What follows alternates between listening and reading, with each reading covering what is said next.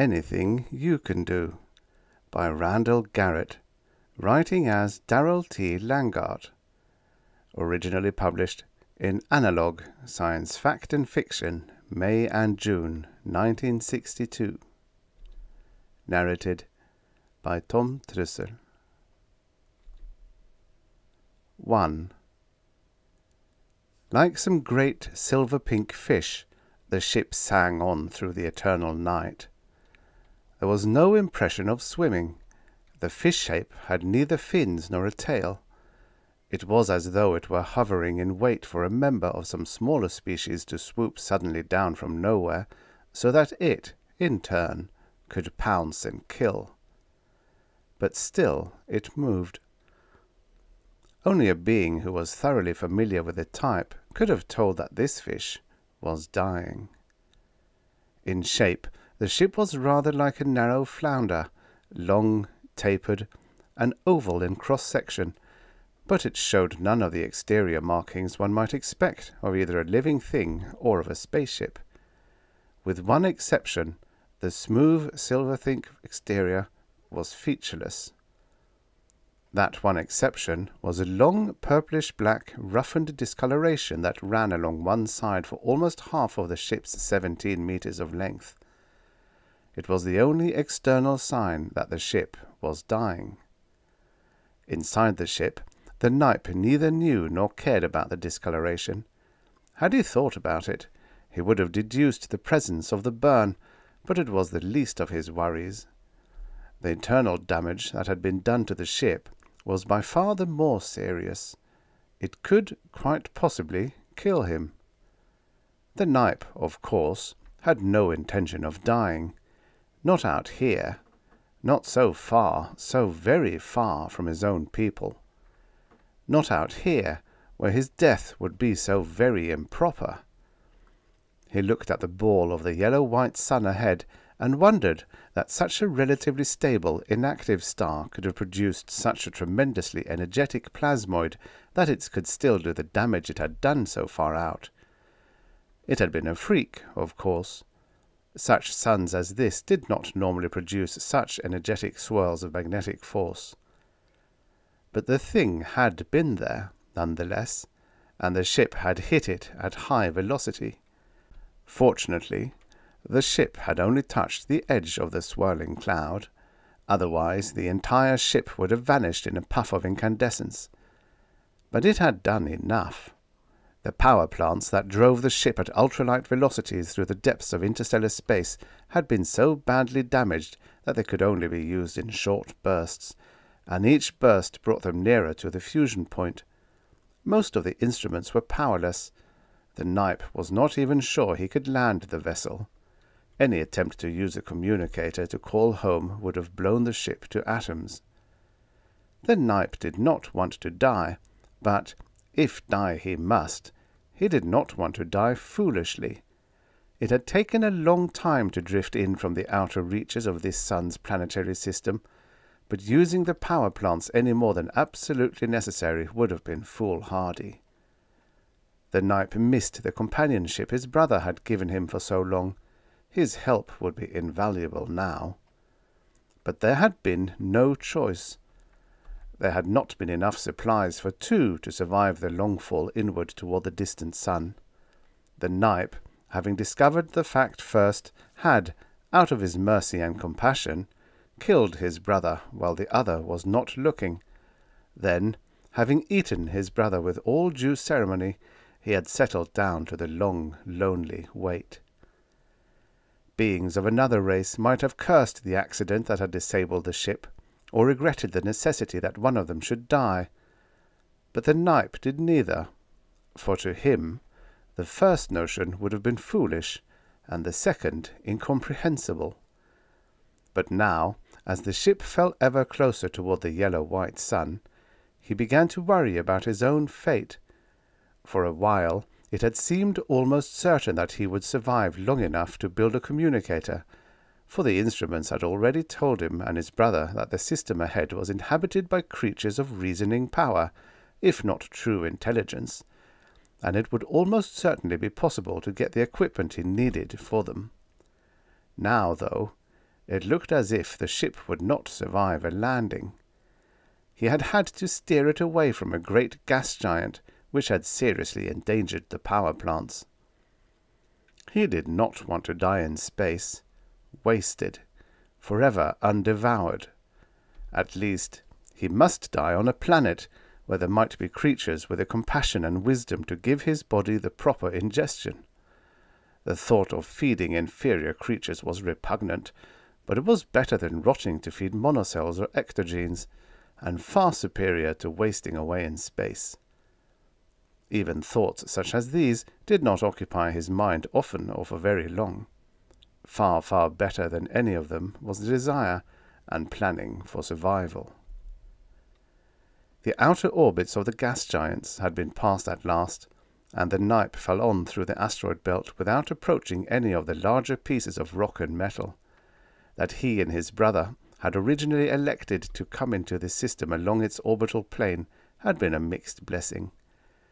To have come in at a different angle would have avoided all the debris, from planetary size on down, that is thickest in a star's equatorial plane. But it would also have meant a greater chance of missing a suitable planet, unless too much reliance were placed on the already weakened power generators. As it was, the Nipe had been able to use the gravitational field of the gas giant to swing his ship toward the precise spot where the third planet would be when the ship arrived in the third orbit. Moreover, the third planet would be retreating from the Nipe's line of flight, which would make the velocity difference that much the less. For a while, the Nipe had toyed with the idea of using the mining bases that the local life form had set up in the asteroid belt as bases for his own operations, but he had decided against it. Movement would be much freer and much more productive on a planet than it would be in the belt. He would have preferred using the fourth planet for his base. Although much smaller, it had the same reddish, arid look as his own home planet, while the third world was 3/4 drowned in water. But there were two factors that weighed so heavily against that choice that they rendered it impossible. In the first place, by far the greater proportion of the local inhabitants' commerce was between the asteroids and the third planet.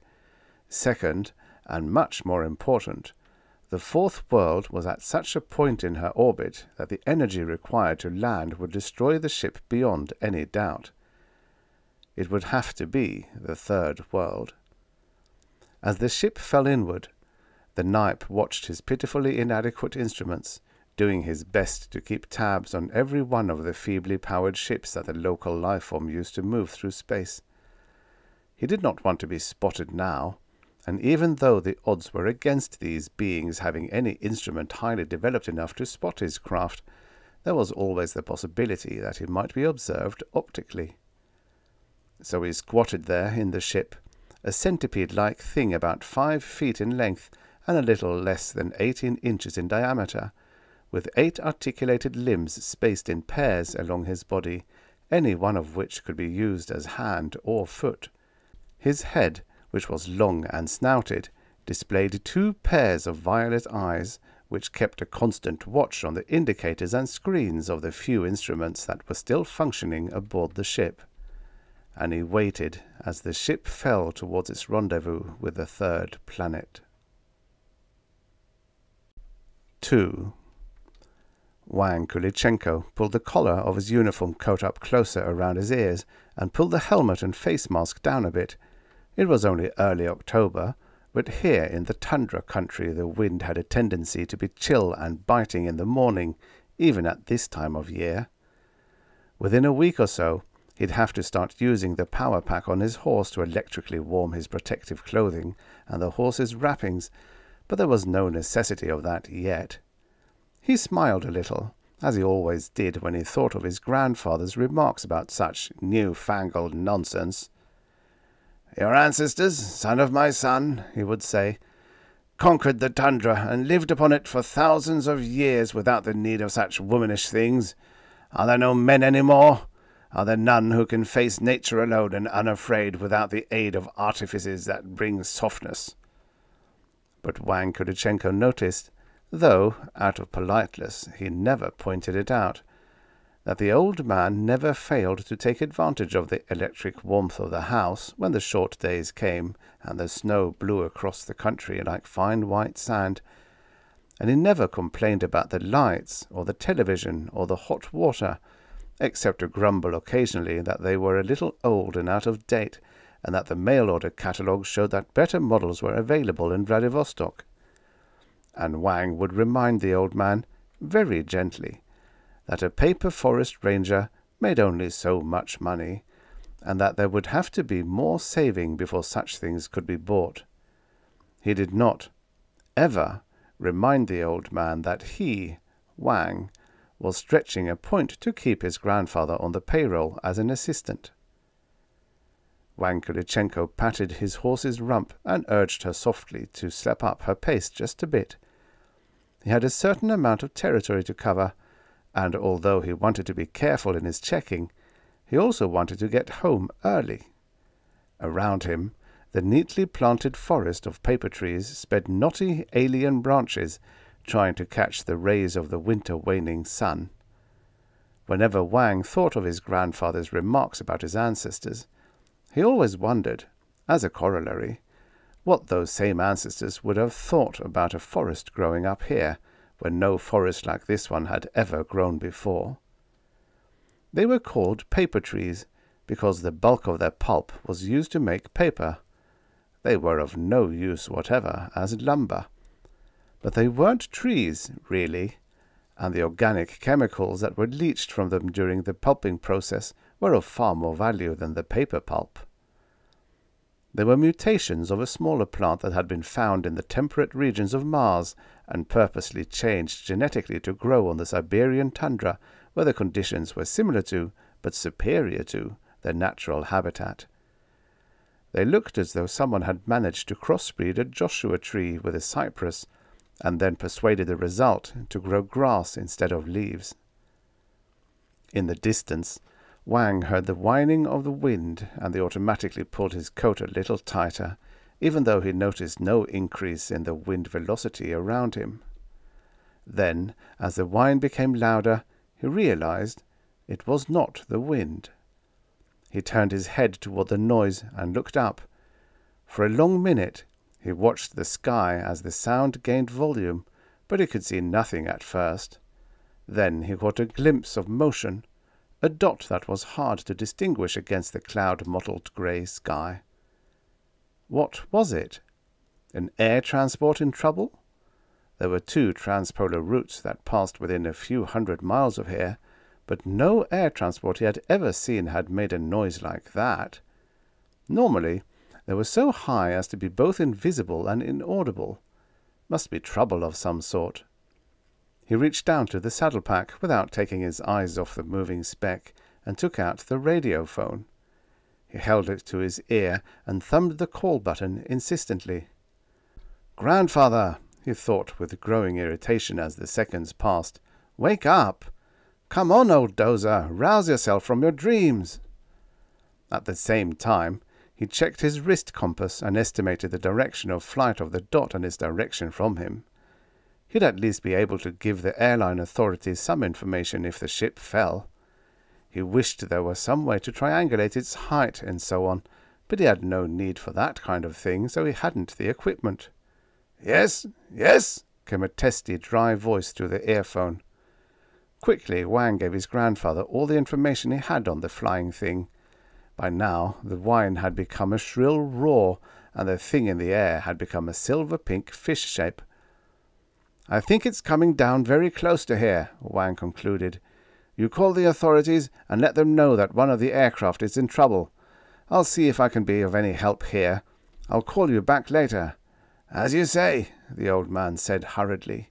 He cut off. Wang was beginning to realize that the thing was a spaceship, not an airship. By this time, he could see the thing more clearly. He had never actually seen a spacecraft, but he'd seen enough of them on television to know what they looked like. This one didn't look like the standard type at all, and it didn't behave like one, but it looked even less like an airship, and he knew enough to know that he didn't necessarily know every type of spaceship ever built. In shape, It resembled the old rocket-propelled jobs that had been first used for space exploration a century before, rather than looking like the fat ovoids that he was used to. But there were no signs of rocket exhausts, and yet the ship was very obviously slowing, so it must have an inertia drive. It was coming in much lower now, on a line north of him, headed almost due east. He urged the mare forward in order to try to keep up with the craft, although it was obviously going several 100 miles per hour, hardly a horse's pace. Still, it was slowing rapidly, very rapidly. Maybe. He kept the mare moving. The strange ship skimmed along the treetops in the distance and disappeared from sight. Then there was a thunderous crash, a tearing of wood and foliage, and a grinding ploughing sound. For a few seconds afterward there was silence. Then there came a soft rumble, as of water beginning to boil in some huge but distant samovar. It seemed to go on and on and on. And there was a bluish, fluctuating glow on the horizon. Radioactivity? Wang wondered. Surely not an atomic-powered ship without safety cutoffs in this day and age. He pulled out his radiophone and thumbed the call button again. This time there was no delay. "Yes?" "How are the radiation detectors behaving there, grandfather?" "One moment, I shall see." There was a silence. Then, "No unusual activity, young Wang. Why?" Wang told him, then asked, "Did you get hold of the air authorities?" "Yes.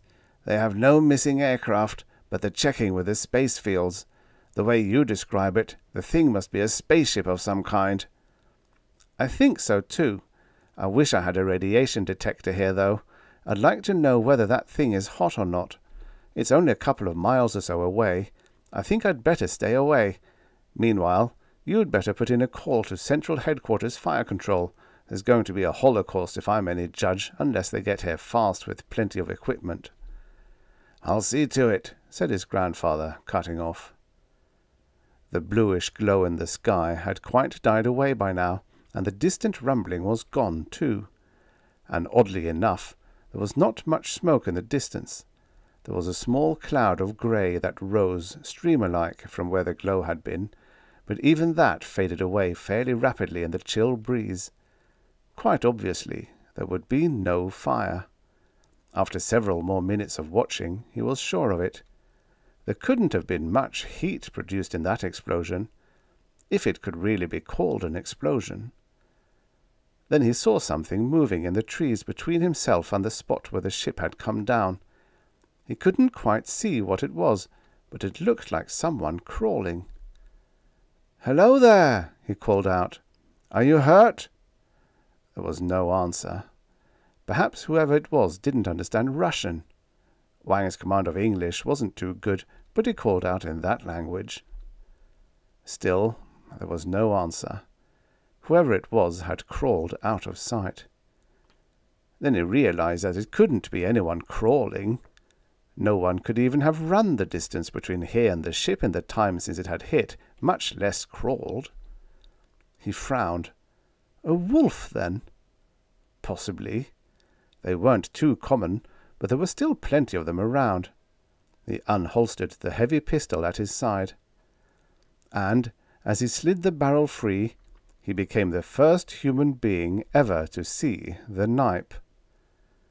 For an instant, as a Nipe came out from behind a tree 15 feet away, Wang Kulichenko froze as he saw those 4 baleful violet eyes glaring at him from the snouted head. He jerked up the pistol to fire. He was much too late. His reflexes were too slow by far. The Nipe launched itself across the intervening space in a blur of speed that would have made a leopard seem slow. The alien's hands slapped aside the gun with a violence that broke the man's wrist, while other hands slammed at his skull. Wang Kulichenko hardly had time to be surprised before he died. The Nipe stood quietly for a moment, looking down at the thing he had killed. His stomach churned with disgust. He ignored the fading hoofbeats of the slave animal from which he had knocked the thing that lay on the ground with a crushed skull. The slave animal was unintelligent and unimportant. This was the intelligent one. But so slow, so incredibly slow, and so weak and soft. It seemed impossible that such poorly equipped beast could have survived long enough on any world to evolve to become the dominant life form. Perhaps it was not the dominant form. Perhaps it was merely a higher slave animal. He would have to do more investigating. He picked up the weapon the thing had drawn and examined it carefully. The mechanism was unfamiliar, but a glance at the muzzle told him that it was a projectile weapon of some sort. The twisted grooves in the barrel were obviously designed to impart a spin to the projectile to give it gyroscopic stability while in flight. The dead thing must have thought he was a wild animal, the Knipe decided. Surely no being would carry a weapon for use against members of its own or another intelligent species. He examined the rest of the equipment on the thing.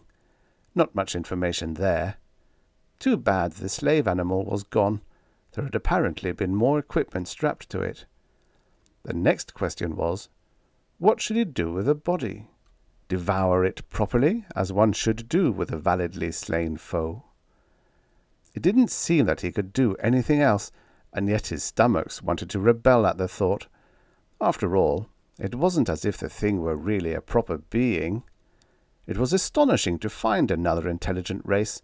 None had ever been found before, but he was determined to show them that he was civilized and intelligent too.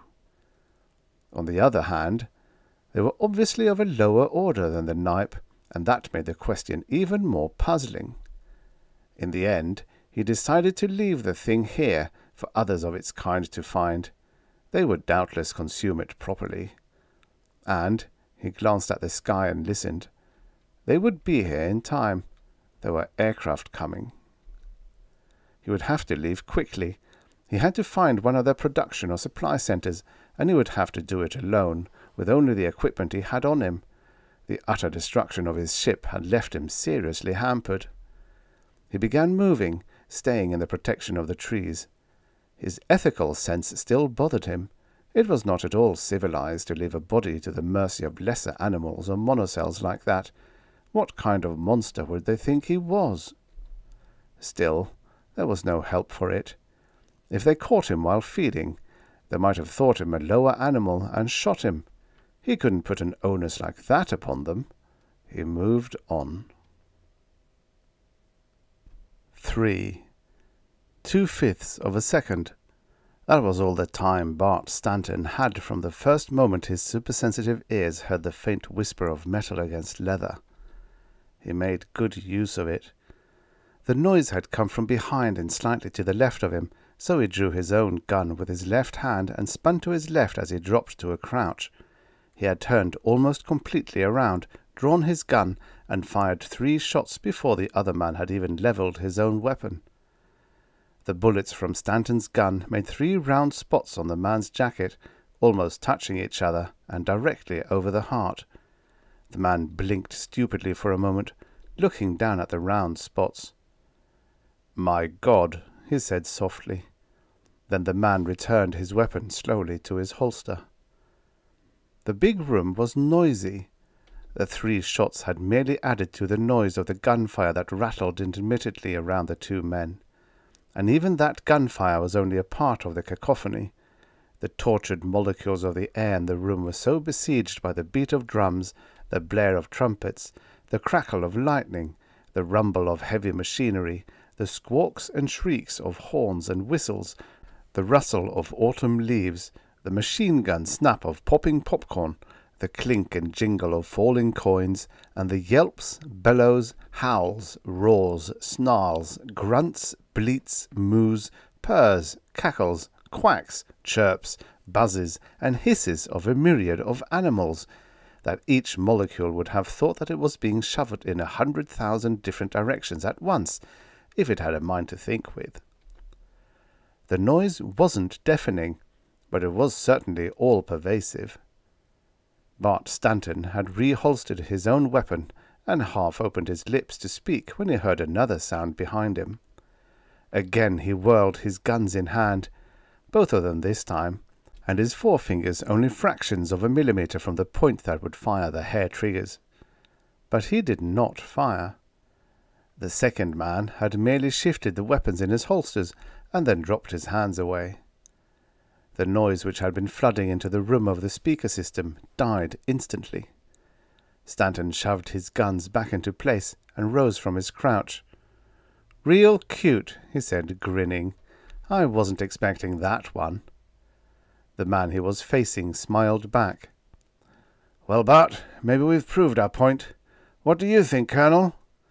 The last was addressed to the third man, who was still standing quietly, looking worried and surprised about the 3 spots on his jacket that had come from the special harmless projectiles in Stanton's gun.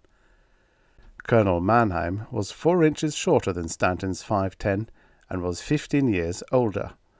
But in spite of the differences, he would have laughed at anyone who had told him 5 minutes before that he couldn't outdraw a man who was standing with his back turned. His bright blue eyes, set deep beneath craggy brows in a tanned face, looked speculatively at the younger man. "Incredible," he said gently. "Absolutely incredible." Then he looked at the other man, a lean civilian with mild blue eyes a shade lighter than his own. "All right, Dr. Farnsworth, I'm convinced. You and your staff have quite literally created a Superman. Anyone who can stand in a noise-filled room and hear a man draw a gun 20 feet behind him is incredible enough. The fact that he could and did outdraw and outshoot me after I had started, well, that's almost beyond comprehension." He looked back at Bart Stanton. "What's your opinion, Mr. Stanton? Think you can handle the knipe?" Stanton paused imperceptibly before answering, while his ultra-fast mind considered the problem and arrived at the decision. Just how much confidence should he show the colonel? Mannheim was a man with tremendous confidence in himself, but who was capable of recognizing that there were men who were his superiors in one field or another. "If I can't dispose of the knipe," Stanton said, "no one can." Colonel Mannheim nodded slowly. "I believe you're right," he said at last. His voice was firm with inner conviction. He shot a glance at Farnsworth. "How about the second man?" Farnsworth shook his head. "He'll never make it. In another 2 years he can put him into reasonable shape again, but his nervous system just couldn't stand the gaff." "Can we get another man ready in time?" "Hardly. We can't just pick a man up off the street and turn him into a Superman.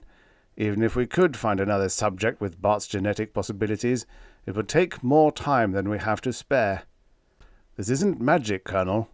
You don't change a nobody into a physical and mental giant by saying abracadabra or by teaching him how to pronounce Shazam properly." "I'm aware of that," said Colonel Mannheim without rancor. 5 years of work on Mr. Stanton must have taught you something, though. I should think you could repeat the process in less time." Farnsworth repeated the head-shaking. "Human beings aren't machines, Colonel. They require time to heal, time to learn, time to integrate themselves. Remember that, in spite of all our increased knowledge of anesthesia, antibiotics, virucides, and obstetrics, it still takes 9 months to produce a baby. We're in the same position, only more so." "I see," said Mannheim. "Besides," Dr. Farnsworth continued, "Stanton's body and nervous system are now close to the theoretical limit for human tissue. I'm afraid you don't realize what kind of mental stability and organization are required to handle the equipment he now has." "I'm sure I don't," the colonel agreed. "I doubt if anyone besides Stanton himself knows." Dr. Farnsworth's manner softened a little. "You're probably quite right. Suffice it to say that Bartholomew Stanton is the only answer we've found so far, and the only answer visible in the foreseeable future to the problem posed by the knipe." The colonel's face darkened. "I keep hoping that our policy of handing the knipe hasn't been a mistake. If it has, it's going to prove a fatal one for the whole race." "Let's go into the lounge," Farnsworth said. "Standing around in an empty chamber like this isn't the most comfortable way to discuss the fate of mankind." His voice brought hollow echoes from the walls. Colonel Mannheim grinned at the touch of lightness the biophysicist had injected into the conversation. "Very well. I could do with some coffee, if you have some." "All you want," said Dr. Farnsworth, leading the way toward the door of the chamber and opening it. "Or, if you'd prefer something with a little more power to it." "Thanks, no. Coffee will do fine," said Mannheim. "How about you, Mr. Stanton?" Bart Stanton shook his head. "I'd love to have some coffee, but I'll leave the alcohol alone. I'll just have the luck to be finishing a drink when our friend the Knipe popped in on us, and when I do meet him, I'm going to need every microsecond of reflex speed I can scrape up." They walked down a soft-floored, warmly lit corridor to an elevator which whisked them up to the main level of the Neurophysical Institute building. Another corridor led them to a room that might have been the common room of one of the more exclusive men's clubs. There were soft chairs and shelves of books and reading tables and smoking stands, all quietly luxurious. There was no one in the room when the three men entered. "We can have some privacy here," Dr. Farnsworth said. "None of the rest of the staff will come in until we're through." Colonel Mannheim looked at the biophysicist speculatively. "You seem to think secrecy is important all of a sudden." Bart Stanton grinned and kept silent. Dr. Farnsworth went over to a table where an urn of coffee radiated soft warmth. "Cream and sugar over there on the tray," he said as he began to fill cups. "Frankly," Colonel Mannheim said, "I was going to ask you to find us a place where we could talk privately. You seem to have anticipated me." "I thought you might have something like that in mind," said Dr. Farnsworth without looking up. The cups were filled, and the three men sat down in a triangle of chairs before any of them spoke again. Colonel Mannheim took a sip from his cup and then looked up. "All right, we'll begin this way. Mr. Stanton, granted that you've been through 5 years of hell, but how closely have you stayed in touch with the Knipe situation?" "As best I could through news bulletins and information that your office has sent here." "Could you give me an oral summary?" Bart Stanton thought for a moment. It was true that he'd been out of touch with what had been going on outside the walls of the Neurophysical Institute for the past 5 years. In spite of the reading he'd done, and the newscasts he'd watched, and the TV tapes he'd seen, he'd still had no real feeling for the situation. There were hazy periods during that 5 years.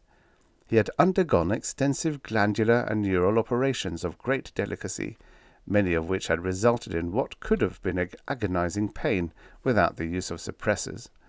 As a result, he possessed a biological engine that, for sheer driving power and nicety of control, surpassed any other known to exist or to have ever existed on Earth, with the possible exception of the Knipe.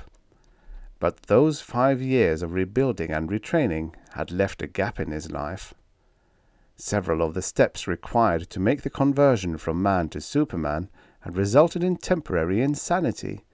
The wild, swinging imbalances of glandular secretion seeking a new balance, the erratic misfirings of neurons as they attempted to adjust to higher nerve impulse velocities, and the sheer fatigue engendered by cells which were acting too rapidly for a lagging excretory system, all had contributed to periods of greater or lesser mental abnormality.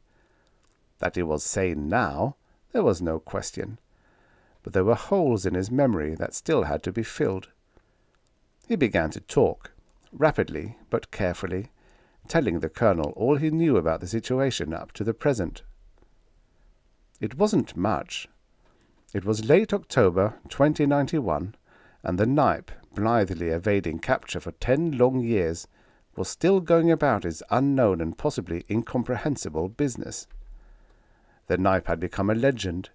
He had replaced Satan, the boogeyman, Frankenstein's monster, and Mumbo-Jumbo, Lord of the Congo, in the public mind. He had taken on, in popular thought, the attributes of the djinn, the vampire, the ghoul, the werewolf, and every other horror and hobgoblin that the mind of man had conjured up in the previous 500,000 years. That he had been connected with a mysterious crash in Siberia 10 years before was almost a certainty. How he had managed to get from there to Leningrad without being seen once was more of a mystery, but certainly not impossible in the light of what had been done since. 8 months later, a non-vision phone call had been received by the Regent's Board of the Khrushchev Memorial Psychiatric Hospital in Leningrad. An odd, breathy voice offered, in very bad Russian, a meeting. The Knipe had managed to explain, in spite of the language handicap, that he did not want to be mistaken for a wild animal, as had happened with the forest ranger. The psychiatrists were divided in their opinions. Some thought that the call had been from a deranged person. When the Knipe actually showed up at the appointed place, those minds changed rapidly. The Knipe's ability to use any human language was limited. He picked up vocabulary and grammatical rules very rapidly, but he seemed completely unable to use a language beyond discussion of concrete actions and objects. His mind was simply too alien to enable him to do more than touch the edges of human communication. In the discussion of mathematics, in particular, the Knipe seemed to be completely at a loss. He apparently thought of mathematics as a spoken language instead of a written one, and could not progress beyond simple diagrams. He wasn't captured in any real sense of the word. He refused to allow any physical tests on his body, and, short of threatening him at gunpoint, there didn't seem to be any practicable way to force him to accede to the human's wishes, and they couldn't do that. The Knipe had to be treated as an emissary from his home world, wherever that was. He'd killed a man, yes, but that had to be allowed as justifiable homicide in self-defense, since the forester had drawn a gun and was ready to fire. Nobody could blame the late Wang Kulichenko for that, but nobody could blame the Knipe either. For 6 weeks, the humans and the Knipe had tried to arrive at a meeting of minds, and just when it would seem within grasp, it would fade away into mist. It was nearly a month before the Russian psychologists and psychiatrists realized that the reason the Knipe had come to them was because he had thought that they were the ruling body of that territory. The UN observers stayed out of it at first. Before there was any kind of talk on a government level, there must be some kind of understanding on a personal level, and that, of course, was never achieved. Just what had set off the Knipe's anger hadn't been established yet, as far as Stanton knew. At a meeting one day, he had simply become more and more incomprehensible, and then, without any warning, he had leaped out, killed 3 of the men with his bare hands, and gone out the window. And that had been the end of any diplomatic relations between humanity and the Knipe. Since that time, he'd been on a rampage of robbery and murder. He was as callously indifferent to human life and property as a human being might be with the life and property of a cockroach. There had been human criminals whose actions could be described in the same way, but the Knipe had a few touches that few human criminals would have thought of, and almost none would have had the capacity to execute. If, for instance, the Knipe had time to spare, his victims would be an annoying problem in identification when found, for there would be nothing left but well-gnawed bones. And time to spare, in this case, meant 20 or 30 minutes. The Knipe had, if nothing else, a very efficient digestive tract. He ate like a shrew. And the Knipe never, under any circumstances, used any weapon but the weapons nature had given him, hands or feet, or claws or teeth. Never did he use a knife or gun or even a club. Almost as an afterthought, one realized that the loot which the Knipe stole was seemingly unpredictable. Money, as such, he apparently had no use for.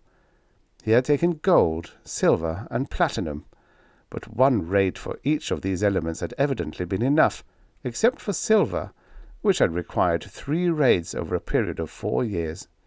Since then, he hadn't touched silver again.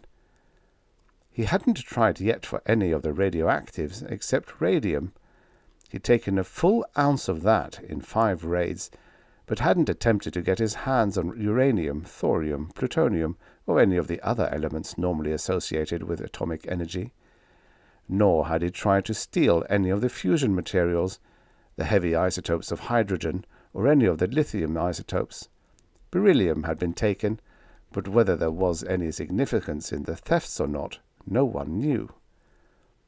There was a pattern in the thefts nonetheless.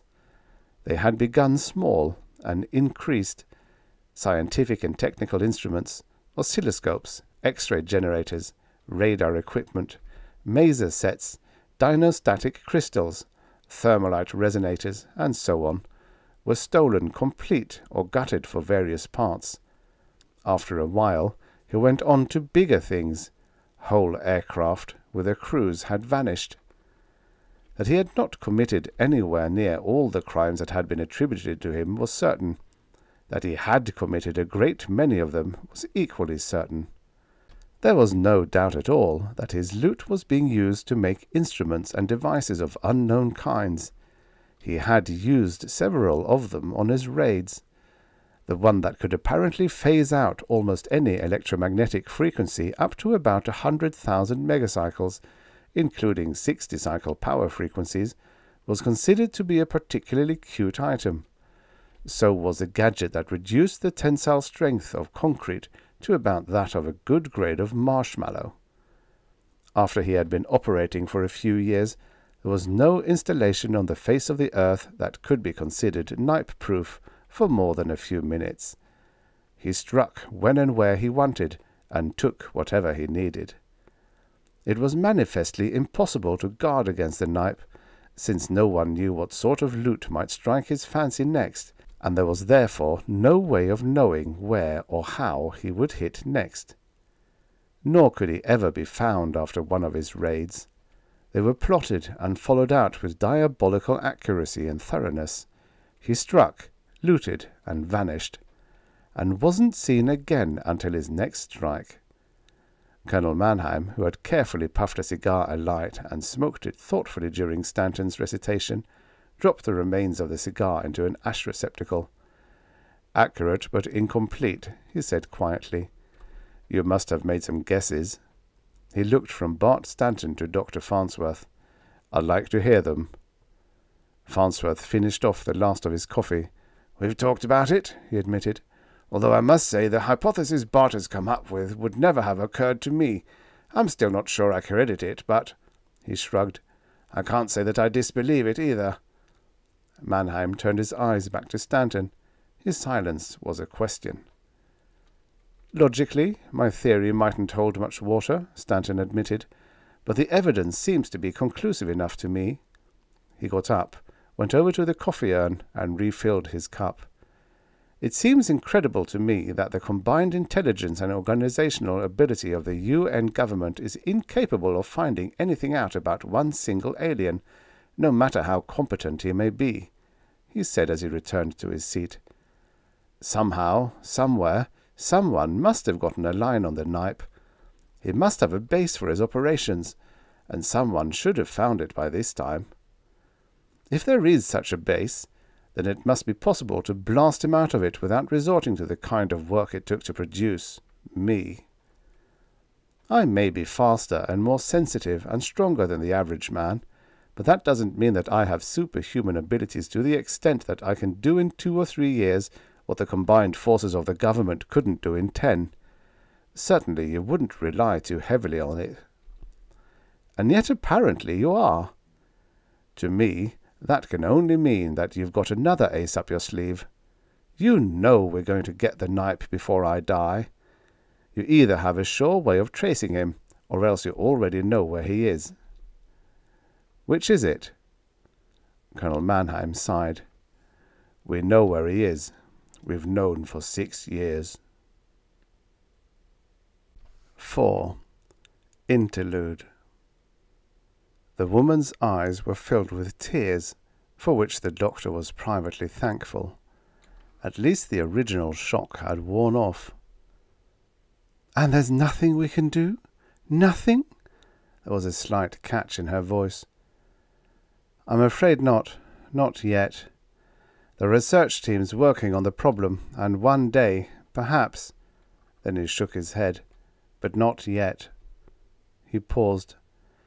"I'm sorry, Mrs. Stanton."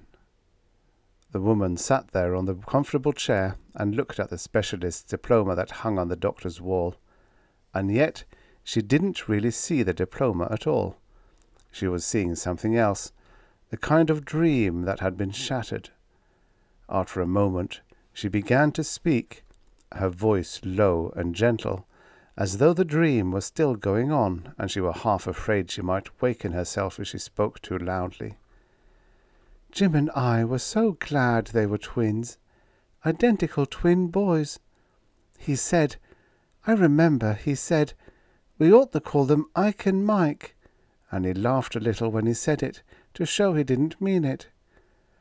I remember I was propped up in the bed the afternoon they were born, and Jim had brought me a new bed jacket, and I said I didn't need a new one because I would be going home the next day, and he said, Hell, kid, you don't think I'd just buy a bed jacket just for hospital use, do you? This is for breakfast in bed too.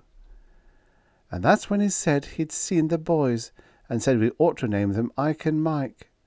The tears were coming down Mrs. Stanton's cheeks heavily now, and grief made her look older than her 24 years, but the doctor said nothing, letting her spill out her emotions in words.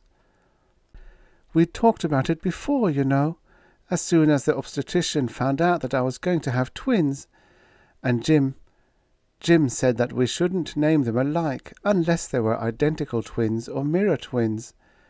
If they were fraternal twins, we'd just name them as if they'd been ordinary brothers or sisters or whatever, you know? She looked at the doctor, pleading for understanding. I know, he said. And Jim was always kidding. If they were girls, he said we ought to call them Flora and Dora, or Annie and Fanny, or maybe Susie and Floozy. He was always kidding about it, you know? I know, said the doctor. And then, when they were identical boys, he was very sensible about it. We'll call them Martin and Bartholomew, he said. Then, if they want to call themselves Martin Bart, they can. But they won't be stuck with rhyming names if they don't want them. Jim was very thoughtful that way, Doctor, very thoughtful. She suddenly seemed to realize that she was crying, and took a handkerchief out of her sleeve to dab at her eyes and face. I'll have to quit crying, she said, trying to sound brave and strong. After all, it could have been worse, couldn't it? I mean, the radiation could have killed my boys too. Jim's dead, yes, and I've got to get used to that, but I still have 2 boys to take care of, and they'll need me. Yes, Mrs. Stanton, they will, said the doctor. They'll both need you, and you'll have to be very gentle and very careful with both of them. How do you mean that? She asked. The doctor settled back in his chair and chose his words carefully. Identical twins tend to identify with each other, Mrs. Stanton.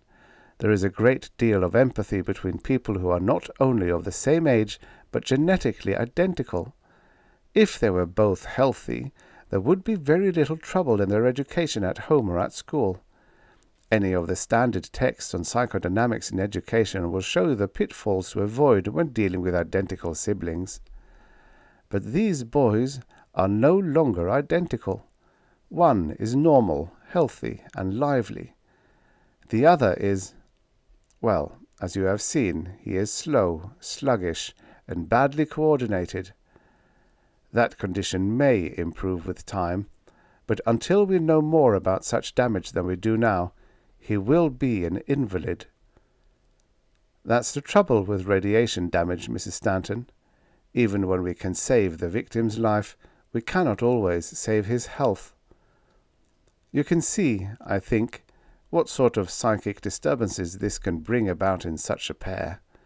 The ill boy tends to identify with the well one, and unfortunately the reverse is true. If they are not properly handled during the formative years, Mrs. Stanton, both can be badly damaged emotionally. I think I understand, the woman said, but what sort of things should I look out for? I suggest that you get a good man in psychic development, the doctor said. I'd hesitated to prescribe. It's out of my field, but in general, most of your trouble will be caused by a tendency for the pair to swing into one of two extremes. Mutual antagonism can arise if one becomes jealous of the other's health, while the healthy one becomes jealous of the extra consideration shown his crippled brother. Or, on the other hand, the healthy boy may identify so closely with his brother that he feels every hurt or slight, real or imagined. He becomes over-solicitous, over-protective. At the same time, the other brother may come to depend completely on the healthy twin. In both these situations, there is a positive feedback which constantly worsens the situation. It requires a great deal of careful observation and careful application of the proper educational stimuli to keep the situation from developing toward either extreme. You'll need expert help if you want both boys to display the full abilities of which they are potentially capable. I see. Could you give me the name of a good man, Doctor? The doctor nodded and picked up a book on his desk. I'll give you several names. You can pick the one you like. They're all good men. There are many good women in the field too, but in this case, I think a man would be best. Of course, if one of them thinks a woman is indicated, that's up to him. As I said, that isn't my field. He opened the small book and riffled through it to find the names he wanted. 5. The image of the Nipe on the glowing screen was clear and finely detailed. It was, Bart thought, as though one were looking through a window into the Nipe's nest itself.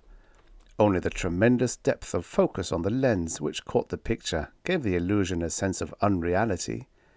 Everything, background and foreground alike, was sharply in focus. The Nipe moved in slow motion, giving the watchers the eerie feeling that he was moving through a thicker, heavier medium than air, in a place where the gravity was much less than that of Earth. "Speed the tape up to normal," said Colonel Mannheim to the man who was operating the machine. "If there's anything Mrs. Stanton wants to look at more closely, we can run it through again." As if in obedience to the colonel's command, the Nipe seemed to shake himself a little and go about his business more briskly, and the air and gravity seemed to revert to those of Earth. "What's he doing?" Stanton asked. The Nipe was doing something with an odd-looking box that sat on the floor in front of him. "He's got a screwdriver that is modified to give it a head with an L-shaped cross-section, and he's wiggling it around inside that hole in the box. But what he's doing is a secret between God and the Nipe at this point," the colonel said glumly. Stanton glanced away from the screen for a moment to look at the other men who were there. Some of them were watching the screen, but most of them seemed to be watching Stanton, although they looked away as soon as they saw his eyes on them. Trying to see what kind of a bloke this touted Superman is, Stanton thought. Well, I can't say I blame him. He brought his attention back to the screen. So this was the Nipe's hideaway. He wondered if it were furnished in the fashion that a Nipe's living quarters would be furnished on whatever planet the multi-legged horror called home. Probably it had the same similarity as Robinson Crusoe's island home had to a middle-class 19th century English home. There was no furniture at all, as such. Low-slung as he was, the Nipe needed no tables for his work, and sleeping was a form of metabolic rest that he evidently found unnecessary, although he would sometimes just remain quiet for periods of time ranging from a few minutes to a couple of hours. "We had a hard time getting the first cameras in there," the colonel was saying. "That's why we missed some of the early stages of his work. There, look at that." "That attachment he's making." "That's right. Now, it looks as though it's a meter of some kind, but we don't know whether it's a test instrument or an integral part of the machine he's making. The whole thing might be a test instrument. After all, he had to start out from the very beginning, making the tools to make the tools to make the tools, you know." "It's not quite as bad as all that," said one of the other men, who had been briefly introduced to Stanton as Fred Mayer. "After all, he had our technology to draw upon. If he'd been wrecked on Earth 2 or 3 centuries ago, he wouldn't have been able to do a thing." "Granted," the Colonel said agreeably, "but it's quite obvious that there are parts of our technology that are just as alien to him as parts of his are to us. Remember how he went to all the trouble of building a pentode vacuum tube for a job that could have been done by transistors? His knowledge of solid-state physics seems to be about a century and a half behind ours." "Not completely, Colonel," Maya said. "That gimmick he built last year, the one that blinded those people in Baghdad, had 5 perfect emeralds in it, connected in series with silver wire." "That's true. Our technologies seem to overlap in some areas, but in others there's total alienness." "Which one would you say was ahead of the other?" Stanton asked. "Hard to say," said Colonel Mannheim, "but I'd put my money on his technology as encompassing more than ours, at least insofar as the physical sciences are concerned." "I agree," said Maya. "He's got things in that little nest of his that—" He stopped and shook his head slowly, as though he couldn't find words. "I'll say this," Bart Stanton said musingly. "Our friend the Knipe has plenty of guts and patience." He smiled a little and then amended his statement. "From our own point of view, that is." Colonel Mannheim's face took on a quizzical expression. "How do you mean? I was about to agree with you until you tacked that last phrase on. What does point of view have to do with it?" "Everything, I should say," Stanton said. "It all depends on the equipment an individual has. A man who rushes into a burning building to save a life, wearing nothing but street clothes, has courage. A man who does the same thing when he's wearing a nullotherm suit is an unknown quantity. There is no way of knowing, from that action alone, whether he has courage or not." Mayer looked a little dazed. "Pardon me if I seem thick, Mr. Stanton, but are you saying that the Knipe's technological equipment is better than ours?" "Not at all. I'm talking about his personal equipment." He turned again to the Colonel. "Colonel Mannheim, do you think it would require any personal courage on my part to stand up against you in a face-to-face gunfight?" The Colonel grinned tightly. "I see what you mean. No, it wouldn't." "On the other hand, if you were to challenge me," Bart Stanton continued, "would that show courage?" "Not really. Foolhardiness, stupidity, or insanity, not courage." "Then neither of us can prove we have guts enough to fight the other, can we?" Colonel Mannheim smiled grimly and said nothing, but Mayer, who evidently had a great deal of respect for the Colonel, said, "Now wait a second. That depends on the circumstances. If Colonel Mannheim, say, knew that forcing you to shoot him would save someone else's life, someone more important, say, or maybe a lot of people, then—" Colonel Mannheim laughed. "Mayer, you've just proved Mr. Stanton's point." Mayer gaped for half a second, then burst into laughter himself. "Pardon my point of view, Mrs. Stanton. I guess I am a little slow." Mannheim said, "Precisely. Whether the Knipe has courage or patience or any other human feeling depends on his own abilities, on how much information he has. A man can perform any action without fear if he knows that it will not hurt him, or if he does not know that it will." He glanced at the screen. The Knipe had settled down into his sleeping position, unmoving, although his baleful violet eyes were still open. "Cut that off, Meyer," the Colonel said. "There's not much to learn from the rest of that tape." "Have you actually managed to build any of the devices he's constructed?" Stanton asked. "Some," said Colonel Mannheim. "We have specialists all over the world studying the tapes. We have the advantage of being able to watch every step the Knipe makes, and we know the materials he's using to work with. But even so, the scientists are baffled by many of them. Can you imagine the time James Clerk Maxwell would have had trying to build a modern television set from tapes like this?" "I know exactly how he'd feel," Mayer said glumly. "You can see, then, why we're depending on you," Mannheim told Stanton.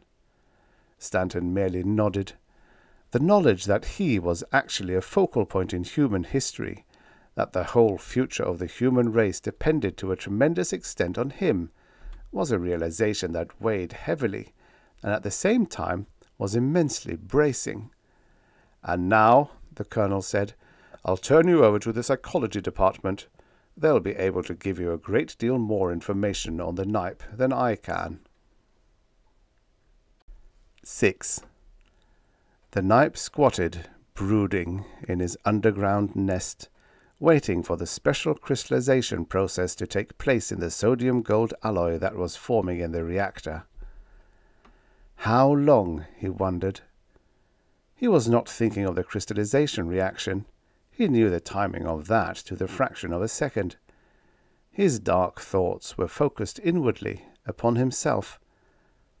How long would it be before he would be able to construct the communicator that would put him in touch with his own race again? How long before he could discourse again with reasonable beings? For how much longer would he be stranded on an insane planet, surrounded by degraded, insane beings? The work was going incredibly slowly. He had known at the beginning that his knowledge of the basic arts required to build a communicator was incomplete, but he had not realized just how painfully inadequate it was. Time after time, his instruments had simply refused to function because of some basic flaw in their manufacture, some flaw that an expert in that field could have pointed out at once. Time after time, equipment had to be rebuilt almost from the beginning, and time after time only cut-and-try methods were available for correcting his errors. Not even his prodigious and accurate memory could hold all the information that was necessary for the work, and there were no reference tapes available, of course. He had long since given up any attempt to understand the functioning of the mad pseudo-civilization that surrounded him.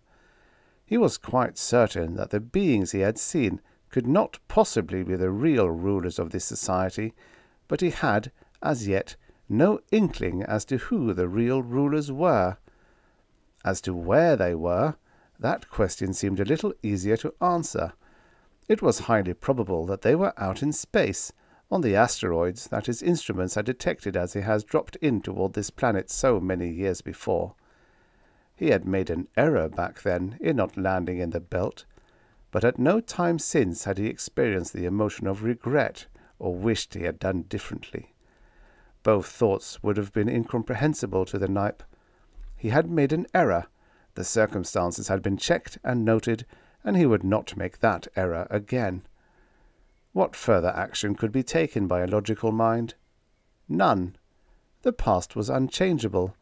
It existed only as a memory in his own mind, and there was no way to change that indelible record, even had he wished to do such an insane thing. Surely, he thought, the real rulers must know of his existence. He had tried, by his every action, to show that he was a reasoning, intelligent, and civilized being. Why had they taken no action? His hypotheses, he realized, were weak because of lack of data. He could only wait for more information. That, and continue to work. 7.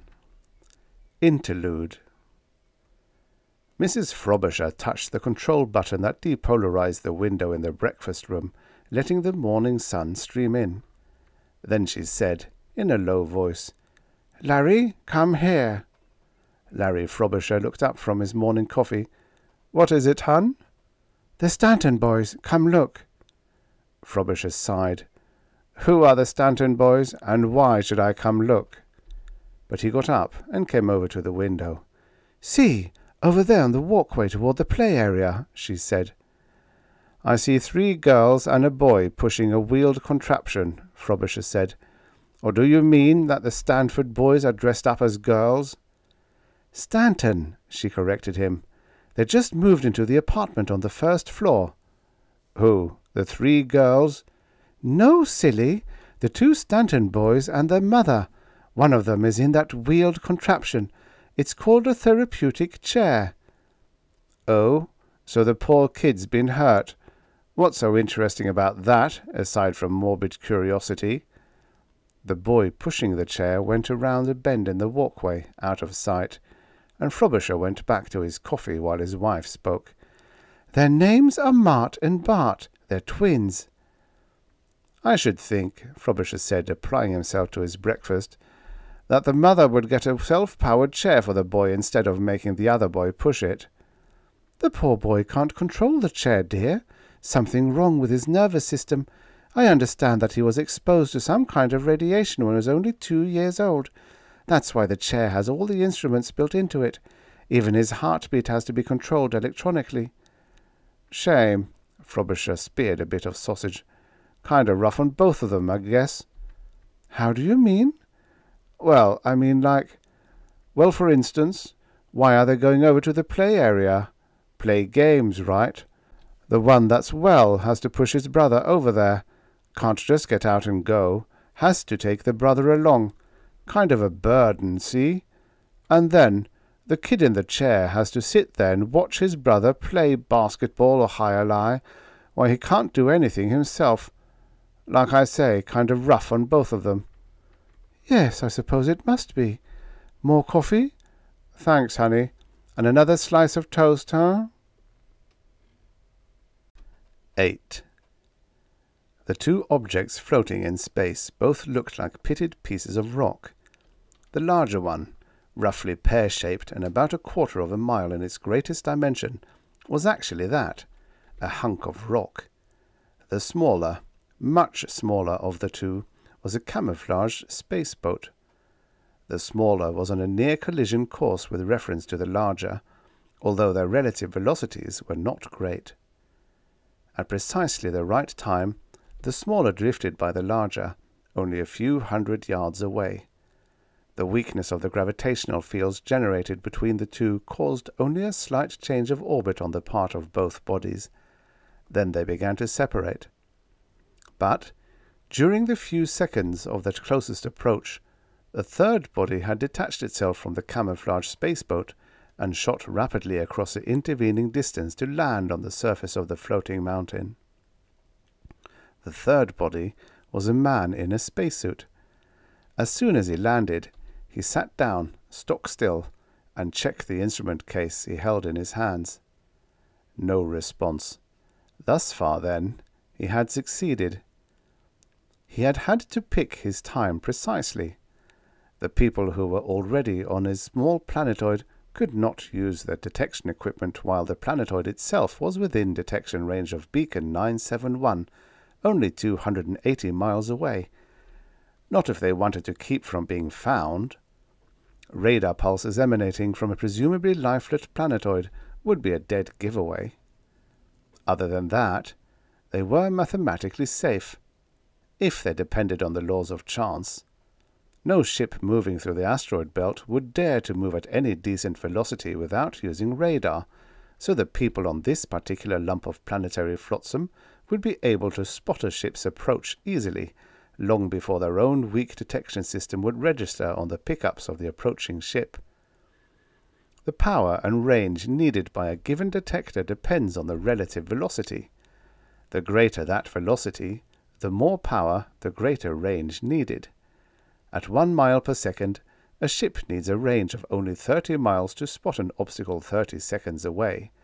At 10 miles per second, it needs a range of 300 miles. The man who calls himself Stanley Martin had carefully plotted the orbit of this particular planetoid and then let his spaceboat coast in without using any detection equipment except the visual. It had been necessary, but very risky. Had the people here seen his boat? If so, had they recognized it, in spite of the heavy camouflage? And, even if they only suspected, what would be their reaction? He waited. It takes nerve and patience to wait for 13 solid hours without moving more than an occasional flexure of muscles. But he managed that long before the instrument case waggled a meter needle at him. The one relieving factor was the low gravity.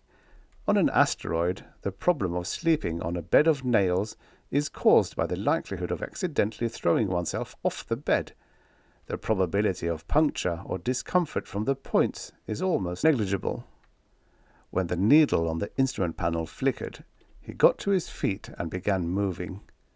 He was almost certain that he had not been detected. Balking was out of the question. This was a silicate alumina rock, not a nickel-iron one. The group that occupied it had deliberately chosen it that way, so that there would be no chance of it being picked out for slicing by one of the mining teams in the asteroid belt. Granted, the chance of any given metallic planetoids being selected was very small. They had not even wanted to take that chance. Therefore, without any magnetic field to hold him down, and only a very tiny gravitic field, the man had to use different tactics. It was more like mountain climbing than anything else, except that there was no danger of falling. He crawled over the surface in the same way that an alpine climber might crawl up the side of a steep slope, seeking handholds and toeholds and using them to propel himself onward. The only difference was that he covered distance a great deal more rapidly than a mountain climber could. When he reached the spot he wanted, he carefully concealed himself beneath a craggy overhang. It took a little searching to find exactly the right spot, but when he did, he settled himself into place in a small pit and began more elaborate preparations. Self-hypnosis required nearly 10 minutes. The first 5 or 6 minutes were taken up in relaxing from his exertion. Gravity notwithstanding, he had had to push his 180 pounds of mass over a considerable distance. When he was completely relaxed and completely hypnotized, he reached up and cut down the valve that fed oxygen into his suit. Then, of his own will, he went cataleptic. A single note, sounded by the instruments in the case by his side, woke him instantly. He came fully awake, as he had commanded himself to do. Immediately he turned up his oxygen intake, at the same time glancing at the clock dial in his helmet. He smiled. 19 days and 7 hours. He had calculated it almost precisely. He wasn't more than an hour off, which was pretty good, all things considered. He consulted his instruments again. The supply ship was 10 minutes away. The smile stayed on his face as he prepared for further action. The first 2 minutes were conscientiously spent in inhaling oxygen. Even under the best cataleptic conditions, the body tended to slow down too much. He had to get himself prepared for violent movement. 8 minutes left. He climbed out of the little grotto where he had concealed himself and moved toward the spot where he knew the airlock to the caverns underneath the planetoid's surface was hidden. Then again, he concealed himself and waited, while he continued to breathe deeply of the highly oxygenated air in his suit. 5 minutes before the ship landed, he swallowed 8 ounces of the nutrient solution from the tank in the back of his helmet. The solution of amino acids, vitamins, and honey sugar also contained a small amount of stimulant of the dexedrine type and 1% ethanol. Then he unholstered his gun. It wasn't a big ship. He had known it wouldn't be. It was only a little larger than the one he had used to come here. It dropped down to the surface of the small planetoid only 10 meters from the hidden trapdoor that led to the airlock beneath the surface. He could suddenly hear voices in the earphones of his helmet. "Lasser, it's me, Fritz. I've got your supplies and good news." The airlock trapdoor opened, and a spacesuited figure came out. "How about the deal?" "That's the good news," said the second suited figure as it came from the airlock of the grounded spaceboat. "Another 5 million. The man who was hidden behind the nearby crag of rock listened and watched for a minute or so more, while the two men began unloading cases of foodstuffs from the spaceboat. Then, satisfied that it was perfectly safe, he aimed his gun and shot twice in rapid succession. The range was almost point-blank, and there was, of course, no need to take either gravity or air resistance into account. The pellets of the shotgun-like charge that blasted out from the gun were small, needle-shaped, and heavy. They were oriented point-forward by the magnetic field along the barrel of the weapon. Of the hundreds in each charge fired, only a few penetrated the spacesuits of the target, but those few were enough. The powerful drug in the needle-pointed head of each went into the bloodstream of the target. Each man felt an itching sensation. He had less than 2 seconds to think about it before unconsciousness overtook him and he slumped nervously. The man with the gun ran across the intervening space quickly, his body only a few degrees from the horizontal, and his toes paddling rapidly to propel him over the rough rock.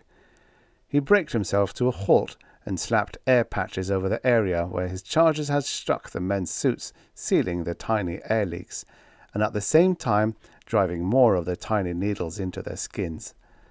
They would be out for a long time. Neither of them had yet fallen to the ground. That would take several minutes under this low gravity. He left them to drop and headed toward the open airlock. This was what he had been waiting for all those 19 days in cataleptic hypnosis. He couldn't have cut his way in from the outside. He had had to wait until it was opened, and that time would come only when the supply ship came. Once in the airlock, he touched the control stud that would close the outer door, pump air into the waiting room, and open the inner door. Here was his greatest point of danger, greater even than the danger of coming to the planetoid or the danger of waiting 19 days for the coming of the supply ship. If the ones who remained within suspected anything at all, then his chances of coming out of this alive were practically nil. But there was no reason why they should suspect. They should think that the man coming in was one of their own. The radio contact between the men outside had been limited to a few millimicrowatts of power, necessarily, since radio waves of very small wattage can be decoded at tremendous distances in open space. The men inside the planetoid certainly would not have been able to pick up any more than the beginning of the conversation before it had been cut off by solid rock. It was a high-speed airlock. Unlike the soundless discharge of a special gun in the outer airlessness, the blast of air that came into the waiting chamber was like a hurricane in noise and force as the room filled in a few seconds. He held on to the handholds tightly while the brief but violent winds buffeted him. He turned as the inner door opened. His eyes took in the picture in a fraction of a second. In an even smaller fraction, his mind assimilated the picture. The woman was dark-haired, dark-eyed, and muscular. Her mouth was wide and thick-lipped beneath a large nose. The man was leaner and lighter, bony-faced and beady-eyed. The woman said, "Fritz, what?" and then he shot them both with gun number 2. No needle charges this time. Such shots would have blown them both in two, unprotected as they were by spacesuits.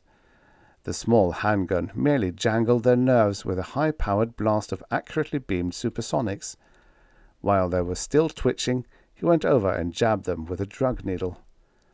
Then he went on into the hideout.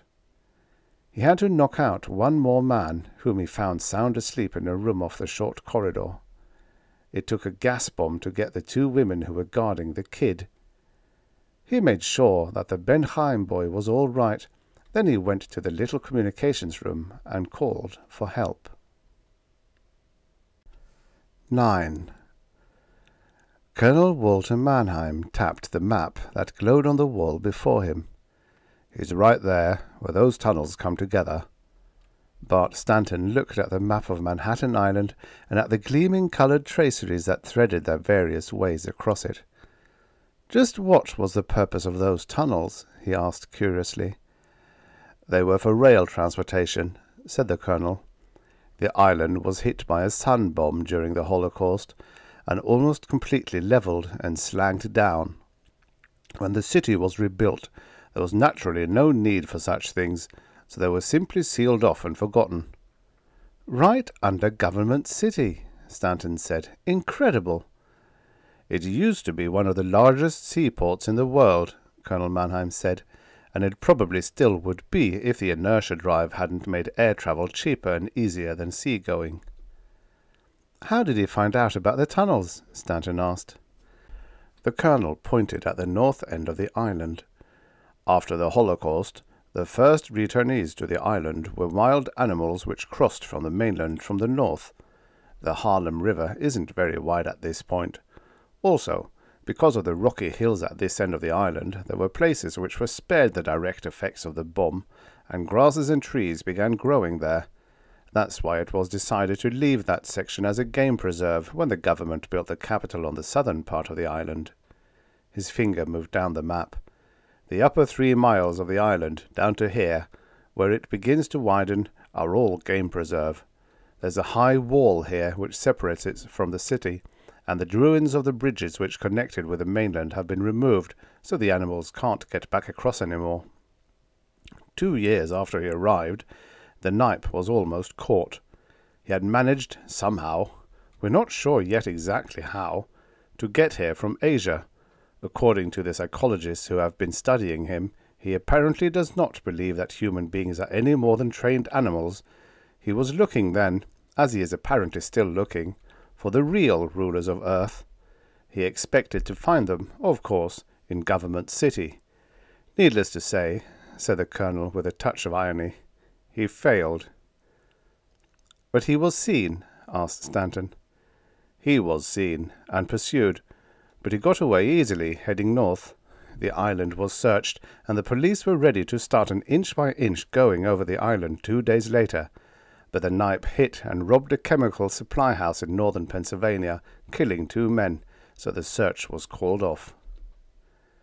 It wasn't until 2 years later, after exhaustive analysis of the pattern of his raids has given us something to work with, that we decided that he must have found an opening into one of the tunnels up here in the game preserve.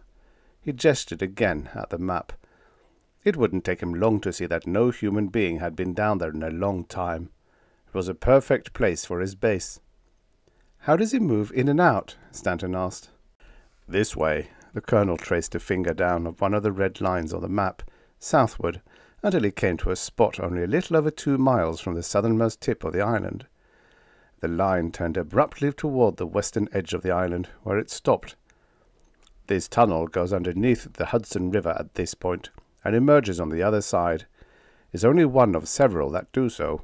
They're all flooded now. The sun bomb caved them in when the primary shockwave hit the surface of the river.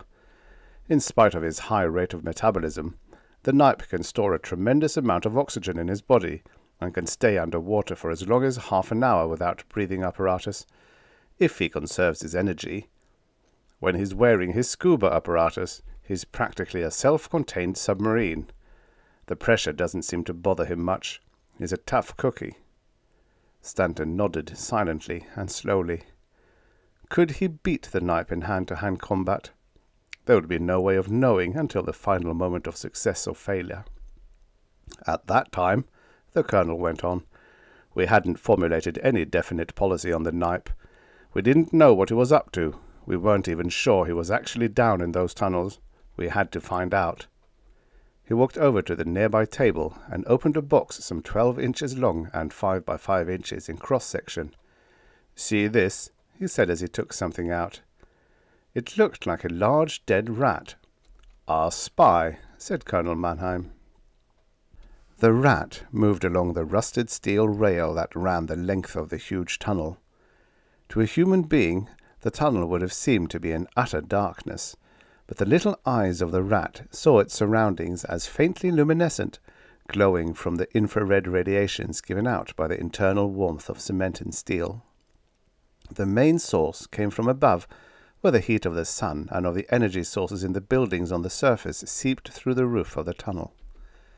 On and on it moved, its little pinkish feet pattering almost silently on the oxidized metal surface of the rail. Its sensitive ears picked up the movements and the squeals of other rats, but it paid them no heed. Several times it met other rats on the rail, but most of them sensed the alienness of this rat and scuttled out of its way. Once it met a rat who did not give way, hungry perhaps, or perhaps merely yielding to the paranoid fury that was normal component of the rattish mind. It squealed its defiance to the rat that was not a rat. It advanced, baring its teeth. The rat that was not a rat became suddenly motionless. Its sharp rodent's nose pointed directly at the enemy. There came a noise, a tiny popping hiss, like that of a very small drop of water striking hot metal. From the left nostril of the not rat, a tiny glass-like needle snapped out at bullet speed. It struck the advancing rat in the center of the pink tongue that was visible in the open mouth. Then the not rat scuttled backwards faster than any rat could have moved. For a second, the real rat hesitated, and it may be that the realization penetrated into its dim brain that rats did not fight this way. Then, as the tiny needle dissolved in its bloodstream, it closed its eyes and collapsed, rolling limply off the rail. The rat might come to before it was found and devoured by its fellows, or it might not. The not rat moved on, not caring either way. The human intelligence that looked out from the eyes of the not rat was only concerned with getting to the knipe. "That's how we found the knipe," Colonel Mannheim said, "and that's how we keep tabs on him now. We have over 700 of these remote-controlled robots hidden in strategic spots in those tunnels now, but it took time to get everything set up this way. Now we can follow the knipe wherever he goes, so long as he stays in the tunnels. If he went out through an open-air exit, we could have him followed by bird robots, but," he shrugged wryly, "I'm afraid the underwater problem still has us stumped. We can't get the carrier wave for the remote control impulses to go far underwater." "How do you get your carrier wave underground to those tunnels?" Stanton asked. The colonel grinned widely. "One of the boys dreamed up a real cute gimmick. The rails themselves act as antenna for the broadcaster, and the rat's tail is the pickup antenna. As long as the rat is crawling right on the rail, only a microscopic amount of power is needed for control, not enough for the knipe to pick up with his instruments. Each rat carries its own battery for motive power, and there are old copper power cables down there that we can send direct current through to recharge the batteries. And when we need them, the copper cables can be used as antennas. It took us quite a while to work the system out." Stanton rubbed his head thoughtfully. "Damn these gaps in my memory," he thought.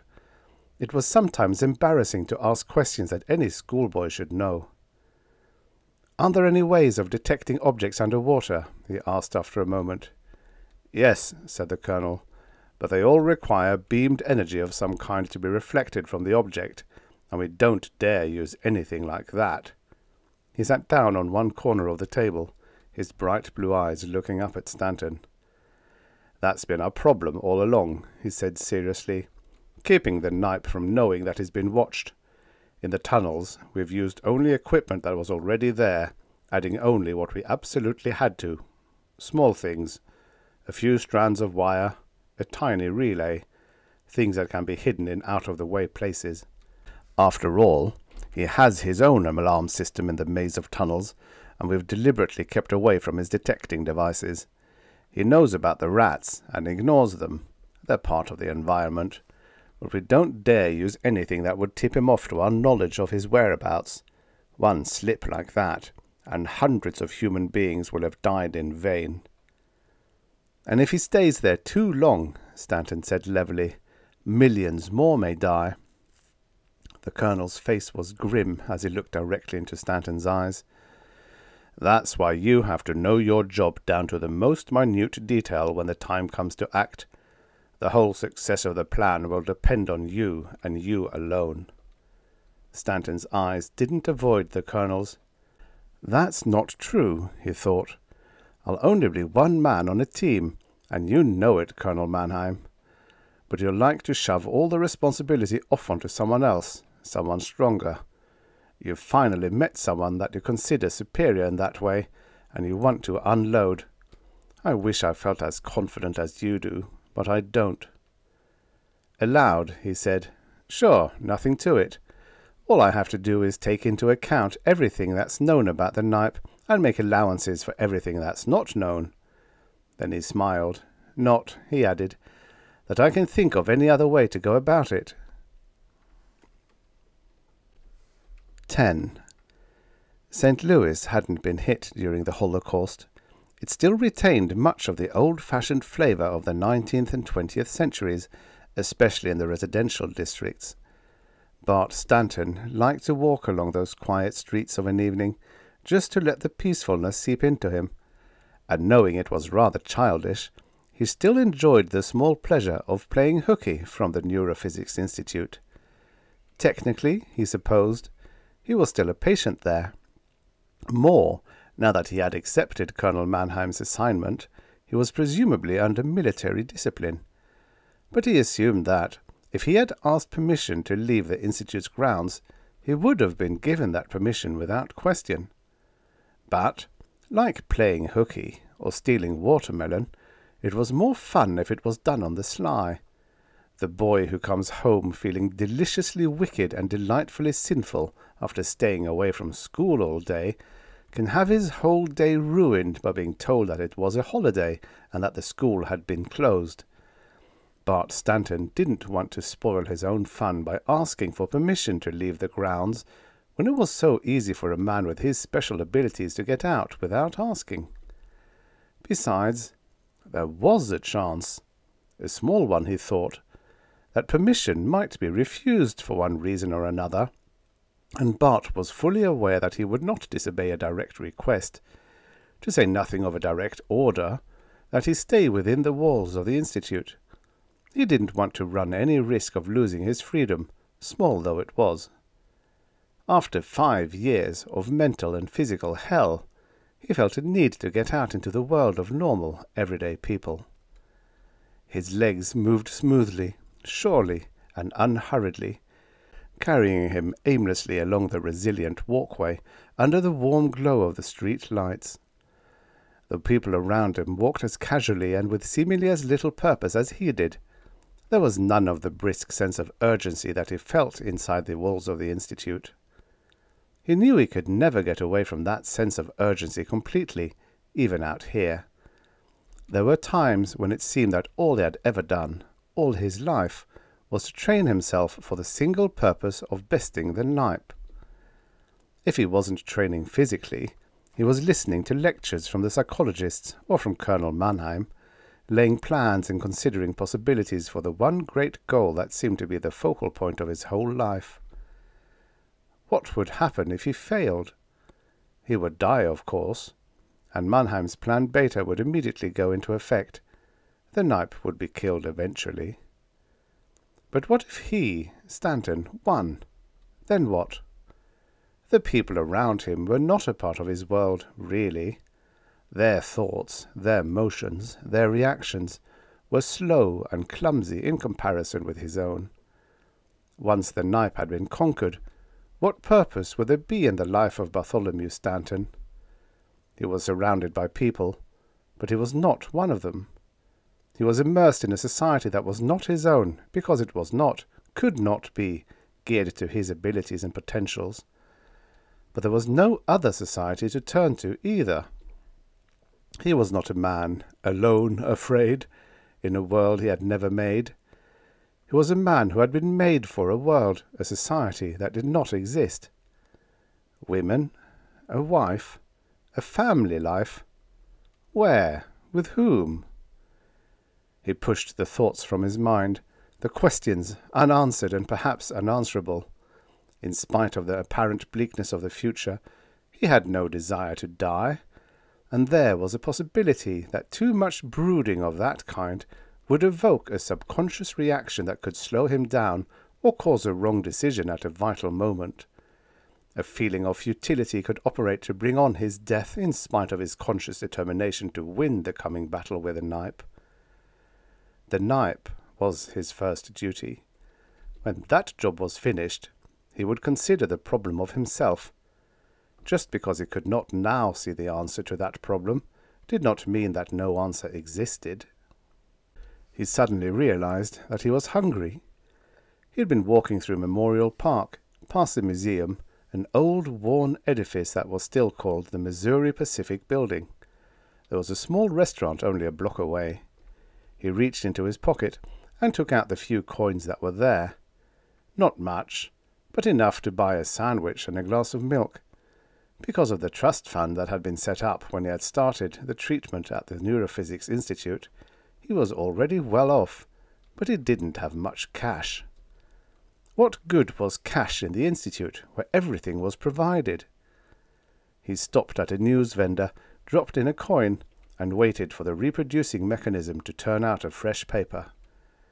Then he took the folded sheets and went on to the restaurant. He rarely read a news sheet.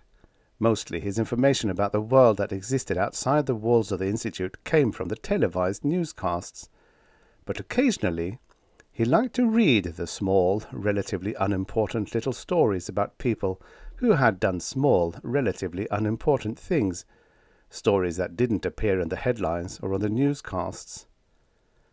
The last important news story had come 2 nights before, when the Knipe had robbed an optical products company in Miami. The camera had shown the shop on the screen. Whatever had been used to blow open the door of the vault had been more effective than necessary. It had taken the whole front door of the shop and both windows too. The bent and twisted paraglass that had lain on the pavement showed how much force had been applied from within. And yet, the results were not that of an explosion. It was more as though some tremendous force had pushed outward from within. It had not been the shattering shock of high explosive, but some great thrust that had unhurriedly but irresistibly moved everything out of its way. Nothing had been moved very far, as it would have been by a blast. It appeared that everything had simply fallen aside, as though scattered by a giant hand. The main braces of the storefront were still there, bent outward a little, but not broken. The vault door had lain on the floor of the shop, only a few feet from the front door. The vault itself had been farther back, and the camera had showed it, standing wide open, gaping. Inside there had been pieces of fragile glass standing on the shelves, unmoved, unharmed. The force, whatever it had been, had moved in one direction only, from a point within the vault, just a few feet from the door, pushing outward to tear out the heavy door as though it had been made of paraffin or modelling clay.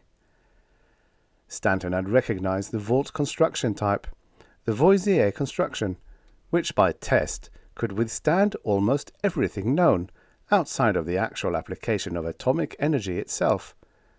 In a widely publicized demonstration several years before, a Voisier vault had been cut open by a team of well-trained, well-equipped technicians. It had taken 21 hours for them to breach the wall, and they had no fear of interruption, or of making a noise, or of setting off the intricate alarms that were built into the safe itself. Not even a borazon drill could make much of an impression on a metal which had been formed under millions of atmospheres of pressure. And yet the Knipe had taken that door out in a second, without much effort at all. The crowd that had gathered at the scene of the crime had not been large. The very thought of the Knipe kept people away from places where he was known to have been. The spectre of the Knipe evoked a fear, a primitive fear, fear of the dark and fear of the unknown, combined with a rational fear of a very real, very tangible danger. And yet there had been a crowd of onlookers. In spite of their fear, it is hard to keep human beings from being curious. It was known that the Knipe didn't stay around after he had struck, and besides, the area was now full of armed men. So the curious came to look and to stare in revulsion at the neat pile of gnawed and bloody bones that had been the night watchman, carefully killed and eaten by the Knipe before he had opened the vault. Thus, curiosity does make fools of us all, and the native hue of caution is crimsoned o'er by the bright red of morbid fascination. Stanton went through the door of the Automat restaurant and walked over to the vending wall. The dining room was only about 3/4 full of people. There were plenty of seats available. He fed coins into the proper slots, took his sandwich and milk over to a seat in one corner, and made himself comfortable. He flipped open the newspaper and looked at the front page, and for a moment his brain seemed to freeze. The story itself was straightforward enough. "Benheim kidnappers nabbed. Stan Martin does it again." Series, June the 3rd, Interplanetary News Service. The 3 men and 3 women who allegedly kidnapped 10-year-old Shmuel Benheim were brought to justice today through the single-handed efforts of Stanley Martin, famed investigator for Lloyd's of London. The boy, held prisoner for more than 10 months on a small asteroid, was reported in very good health. According to Lieutenant John Vale of the Planetoid Police, the kidnap gang could not have been taken by direct assault on the hideout because of fear that the boy might be killed. The operation required a carefully planned one-man infiltration of the hideout, he said. Mr. Martin was the man for the job. Labelled the most outrageous kidnapping in history, the affair was conceived as a long-term method of gaining control of Heavy Metals Incorporated, controlled by Moshe Ben Chaim, the boy's father. The details. But Bart Stanton wasn't interested in the details.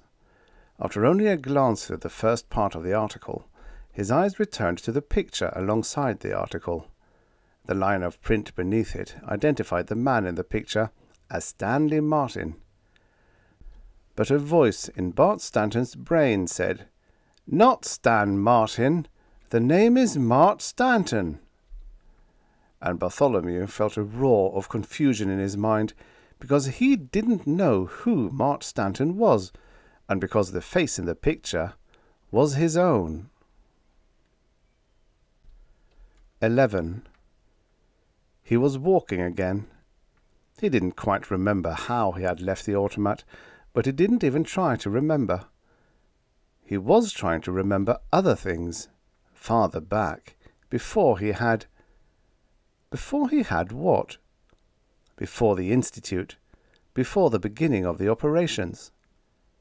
The memories were there, just beyond the grasp of his conscious mind, like the memories of a dream after one has awakened. Each time he tried to reach into the darkness to grasp one of the pieces, it would break up into smaller bits. The patterns were too fragile to withstand the direct probing of his conscious mind. Only the resulting fragments held together long enough to be analyzed. And while part of his mind probed frantically after the elusive particles of memory, another part of it watched the process with semi-detached amusement. He had always known there were holes in his memory. Always? Don't be silly, pal. But it was disconcerting to find an area that was as riddled as a used machine gun target. The whole fabric had been punched to bits. No man's memory is completely available at any given time.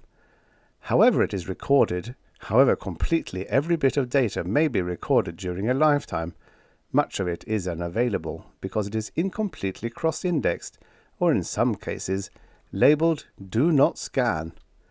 Or, metaphorically, the file drawer may be locked. It may be that, in many cases, if a given bit of data remains unscanned long enough, it fades into illegibility, never reinforced by the scanning process. Sensory data, coming in from the outside world as it does, is probably permanent. But the thought patterns originating within the mind itself, the processes that correlate and cross-index and speculate on and hypothesize about the sensory data, those are much more fragile. A man might glance once through a Latin primer and have every page imprinted indelibly on his recording mechanism, and still be unable to make sense of the nauta incubitu cum puella est. Sometimes a man is aware of the holes in his memory. What was the name of that fellow I met at Eddie's party? Can't remember it for the life of me. At other times, a memory may lay dormant and unremembered, leaving no apparent gap, until a tag of some kind brings it up. That girl with the long hair reminds me of Susie Blugerhugel. My gosh, I haven't thought of her for years. Both factors seem to be operating in Bart Stanton's mind at this time. Incredibly, he had never, in the past year at least, had occasion to try to remember much about his past life. He had known who he was without thinking about it particularly, and the rest of his knowledge, language, history, politics, geography, and so on, had been readily available for the most part. Ask any educated man to give the product of the primes 2, 13, and 41, or ask him to give the date of the Norman Conquest, and he can give the answer without having to think of where he learned it, or who taught it to him, or when he got the information. But now the picture and the name in the paper had brought forth a reaction in Stanton's mind, and he was trying desperately to bring the information out of oblivion. Did he have a mother? Surely. But could he remember her? Yes, certainly. A pretty, gentle, rather sad woman. He could remember when she had died, although he couldn't remember ever having attended the funeral. What about his father? He could find no memory of his father, and at first that bothered him. He could remember his mother, could almost see her moving around in the apartment where they had lived in Denver. Sure. And he could remember the building itself, and the block, and even Mrs. Frobisher, who lived upstairs, and the school. A great many memories came crowding back, but there was no trace of his father. And yet... Oh, of course, his father had been killed in an accident when Martin Bart were very young. Martin Bart? The name flitted through his mind like a scrap of paper in a high wind, but he reached out and grasped it. Martin Bart. Martin Bart. Mart and Bart. Mart and Bart. The Stanton twins. It was curious, he thought, that he should have forgotten his brother, and even more curious that the name in the paper had not brought him instantly to mind. Martin, the cripple. Martin, the boy with the radiation-shattered nervous system. The boy who had to stay in the therapy chair all his life because his efferent nerves could not control his body. The boy who couldn't speak, or rather, wouldn't speak, because he was ashamed of the gibberish that resulted. Martin, the non-entity, the nothing, the nobody. The one who watched and listened and thought, but could do nothing. Bart Stanton stopped suddenly and unfolded the newspaper again under the glow of the street lamp. His memories certainly didn't jibe with this. His eyes ran down the column of type. Mr. Martin has, in the 18 months since he came to the belt, run up an enviable record, both as an insurance investigator and as a police detective, although his connection with the planetoid police is necessarily an unofficial one. Probably not since Sherlock Holmes has there been such mutual respect and cooperation between the official police and a private investigator. There was only one explanation, Stanton thought. Martin, too, had been treated by the Institute. His memory was still blurry and incomplete, but he did suddenly remember that a decision had been made for Martin to take the treatment. He chuckled a little at the irony of it. They hadn't been able to make a Superman of Martin, but they had been able to make a normal and extraordinarily capable man of him. Now it was Bart who was the freak, the odd one. Turnabout is fair play, he thought, but somehow it didn't seem quite fair. He crumpled the newspaper, dropped it into a nearby waste chute, and walked on through the night toward the Neurophysical Institute. 12. Interlude. "You understand, Mrs. Stanton," said the psychiatrist, "that a great part of Martin's trouble is mental as much as physical. Because of the nature of his ailment, he has withdrawn, pulled himself away from communication with others. If these symptoms had been brought to my attention earlier, the mental disturbance might have been more easily analyzed and treated." "I'm sorry, Doctor," said Mrs. Stanton. Her manner betrayed weariness and pain. "It was so difficult. Martin could never talk very well, you know, and he just talked less and less as the years went by. It was so gradual that I never really noticed it." Poor woman, the doctor thought. She's not well herself. She should have married again, rather than carry the whole burden alone. Her role as a doting mother hasn't helped either of the boys to overcome the handicaps that were already present. "I've tried to do my best for Martin," Mrs. Stanton went on unhappily. "And so has Bart. When they were younger, Bart used to take him out all the time. They went everywhere together.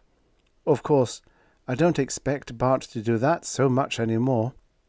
He has his own life to live. He can't take Martin out on dates or things like that. But when he's home, Bart helps me with Martin all the time." "I understand," said the doctor. This is no time to tell her that Bartholomew's tests indicate that he has subconsciously resented Martin's presence for a long time. She has enough to worry about.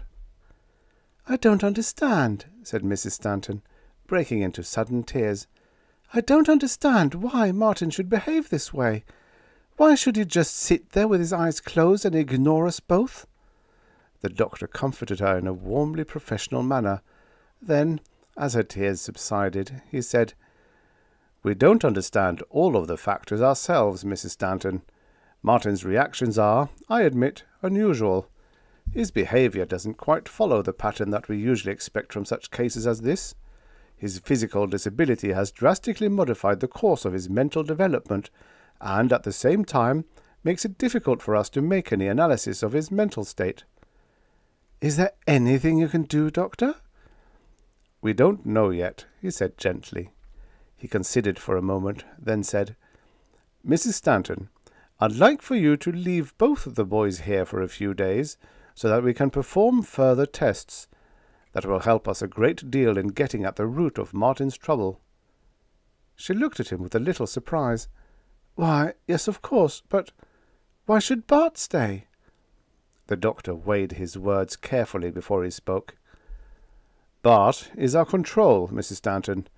Since the boys are genetically identical, they should have been a great deal alike in personality if it hadn't been for Martin's accident. In other words, our tests of Bart will tell us what Martin should be like. That way, we can tell just how much and in what way Martin deviates from what he should ideally be. Do you understand?" Yes, I see. All right, Doctor. Whatever you say." After Mrs. Stanton had left, the psychiatrist sat quietly in his chair and stared thoughtfully at his desktop for several minutes. Then, making his decision, he picked up a small book that lay on his desk and looked up a number in Arlington, Virginia. He punched out the number on his phone, and when the face appeared on his screen, he said, "Hello, Sydney. Look, I have a very interesting case out here that I'd like to talk to you about. Do you happen to have a telepath who's strong enough to make a meshing with an insane mind? If my suspicions are correct, I'll need a man with an impregnable sense of identity, because he's going to get into the weirdest situation I've ever come across." 13. Pock, pock, ping. Pock, pock, ping. Pock, pock, ping. The action in the handball court was beautiful to watch. The robot mechanism behind Bart Stanton would fire out a ball at random intervals, ranging from 1/10 to 1/4 of a second, bouncing them off the wall in a random pattern. Stanton would retrieve the ball before it hit the ground, bounce it off the wall again to strike the target on the moving robot. Stanton had to work against a machine. No ordinary human being could have given him any competition. Pock, pock, ping. Pock, pock, ping. Pock, pock, plunk. One miss, Stanton said to himself, but he fielded the next one nicely and slammed it home. Pock, pock, ping. The physical therapist, who was standing by, glanced at his watch. It was almost time. Pock, pock, ping. The machine, having delivered its last ball, shut itself off with a smug click. Stanton turned away from the handball court and walked toward the physical therapist, who held out a robe for him. "That was good, Bart," he said. "Real good." "One miss," Stanton said as he shrugged into the robe. "Yeah, your timing was a shade off there, I guess. But you ran a full minute over your previous record." Stanton looked at him. "You reset the timer again," he said accusingly. But there was a grin on his face. The PT man grinned back. "Yep. Come on, step into the mummy case." He waved toward the narrow niche in the wall of the court, a niche just big enough to hold a standing man. Stanton stepped in, and various instrument pickups came out of the walls and touched his body. Hidden machines recorded his heartbeat, blood pressure, brain activity, muscular tension, and several other factors. After a minute, the PT man said, "Okay, Bart, let's hit the steam box." Stanton stepped out of the niche and accompanied the therapist to another room, where he took off the robe again and sat down on the small stool inside an ordinary steam box. The box closed, leaving his head free, and the box began to fill with steam. "Did I ever tell you what I don't like about that machine?" Bart asked, as the therapist draped a heavy towel around his head. "Nope, didn't know you had any gripe. What is it?" "You can't gloat after you beat it. You can't walk over and pat it on the shoulder and say, 'Well, better luck next time, old man.' It isn't a good loser, and it isn't a bad loser. The damn thing doesn't even know it lost, and if it did, it wouldn't care." "I see what you mean," said the PT man, chuckling. "You beat the pants off it, and what you get? Not even a case of the sulks out of it." "Exactly. And what's worse, I know perfectly good and well that it's only half trying.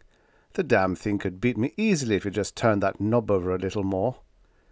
"You're not competing against the machine anyway," the therapist said. "You're competing against yourself, trying to beat your own record." "I know. And what happens when I can't do that anymore either?" Stanton asked. "I can't just go on getting better and better forever. I've got limits, you know." "Sure," said the therapist easily. "So does a golf player. But every golfer goes out and practices by himself to try and beat his own record." "Bunk. The real fun in any game is beating someone else. The big kick in golf is winning over the other guy in a twosome." "How about crossword puzzles or solitaire?" "Solve a crossword puzzle and you've beaten the guy who made it up. In solitaire, you're playing against the laws of chance, and even that can become pretty boring. What I'd like to do is get out on the golf course with someone else and do my best and then lose, honestly." "With a handicap," the therapist began. Then he grinned weakly and stopped. On the golf course, Stanton was impossibly good. One long drive to the green, one putt to the cup. An easy 36 strokes for 18 holes. An occasional hole-in-one sometimes brought him below that. An occasional worm cast or stray wind sometimes raised his score. "Sure," Stanton said. "A handicap. What kind of handicap do you want on a handball game with me?" The PT man could imagine himself trying to get under one of Stanton's lightning-like returns. The thought of what would happen to his hand if he were to accidentally catch one made him wince.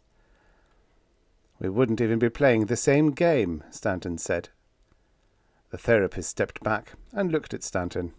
"You know," he said puzzledly, "you sound bitter." "Sure I'm bitter," Stanton said. "All I get is exercise. All the fun has gone out of it." He sighed and grinned. There was no point in worrying the PT man. "I'll just have to stick to cards and chess if I want competition. Speed and strength don't help anything if I'm holding 2 pair against 3 of a kind." Before the therapist could say anything, the door opened, and a tall, lean man stepped into the fog-filled room. "You are broiling a lobster?" he asked the PT blandly. "Steaming a clam," came the correction. "When he's done, I'll pound him to chowder." "Excellent. I came for a clam bake," the tall man said. "You're early then, George," Stanton said. He didn't feel in the mood for light humor, and the appearance of Dr. Yoritomo did nothing to improve his humor. George Yoritomo beamed, crinkling up his heavy-lidded eyes. "Ah, a talking clam. Excellent. How much longer does he have to cook?" 23 minutes. Why?" "Would you be so good as to return at the end of that time?" The therapist opened his mouth, closed it, opened it again, and said, "Sure, Doc. I can get some other stuff done. I'll see you then. I'll be back, Bart." He went out through the far door. After the door closed, Dr. Yoritomo pulled up a chair and sat down. "New developments," he said, "as you may have surmised." "I guessed," Stanton said. "What is it?" He flexed his muscles under the caress of the hot, moist currents in the box. He wondered why it was so important that the psychologist interrupt him while he was relaxing after strenuous exercise. Yoritomo looked excited, in spite of his calm. And yet Stanton knew that there couldn't be anything urgent, or Yoritomo would have acted differently. It was relatively unimportant now, anyway, Stanton thought. Having made his decision to act on his own had changed his reaction to the decisions of others. Yoritomo leaned forward in his chair, his thin lips an excited smile, his black irised eyes sparkling. "I had to come tell you. The sheer utter beauty of it is too much to contain. 3 times in a row was almost absolute, but the probability that a hypothesis is correct was computed as straight 9s to 7 decimals. But now, the 4th time, straight 9s to 12 decimals. Stanton lifted an eyebrow. "Your Oriental calm is deserting you, George. I'm not reading you." Yoritomo's smile became broader. "Ah, sorry. I refer to the theory we have been discussing about the memory of the Nipe. You know?" Stanton knew. Dr. Yoritomo was, in effect, one of his training instructors. Advanced Alien Psychology, Stanton thought. Seminar course. The Mental Whys and Wherefores of the Nipe, or How to Outthink the Enemy in 12 Easy Lessons. Instructor, Dr. George Yoritomo. After 6 years of watching the recorded actions of the Nipe, Yoritomo had evolved a theory about the kind of mentality that lay behind the 4 baleful violet eyes in that alien head. Now he evidently had proof of that theory. He was smiling and rubbing his long bony hands together. For George Yoritomo, that was the equivalent of hysterical excitement. "We have been able to predict the behavior of the Nipe," he said, "for the 4th time in succession." "Great. But how does that fit with the rule that you once told me about? You know, the one about experimental animals." "Ah, yes, the Harvard law. A genetically standardized strain, under precisely controlled laboratory conditions, when subjected to carefully calibrated stimuli, will behave as it damned well pleases. Yes, very true." "But an animal could not do otherwise, could it? Only as it pleases. And it could not please to behave as something it is not, could it?" "Draw me a picture," Stanton said. "I mean that any organism is limited in its choice of behavior. A hamster, for instance, cannot choose to behave in the manner of a rhesus monkey. A dog cannot choose to react as a mouse would. If I prick a rat with a needle, it may squeal or bite or jump, but it will not bark. Never.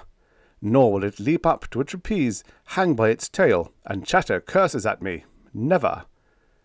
By observing an organism's reactions, one can begin to see a pattern.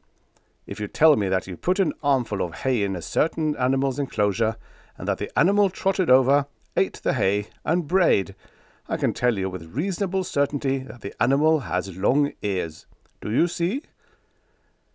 "You haven't been able to pinpoint the Nipe that easily, have you?" Stanton asked. "Ah, no. The more intelligent a creature is, the greater its scope of action. The Nipe is far from being so simple as a monkey or a hamster. On the other hand," he smiled widely, showing bright white teeth, "he is not so bright as a human being." "What? I wouldn't say he was exactly stupid, George. What about all those prize gadgets of his?" He blinked. "Wipe the sweat off my forehead, will you? It's running into my eyes." Dr. Yoritomo wiped with a towel as he continued. "Ah, yes, he is quite capable in that respect, my friend. It is his great memory, at once his finest asset and his greatest curse." He draped the towel around Stanton's head again and stepped back, his face unsmiling.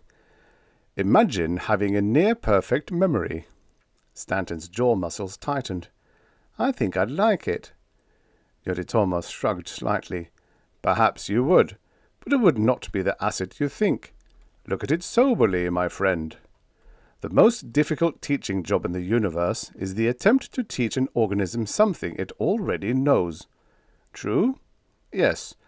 If a man already knows the shape of the earth, it will do you no good to attempt to teach him. If he knows that the earth is flat, your contention that it is round will make no impression whatever.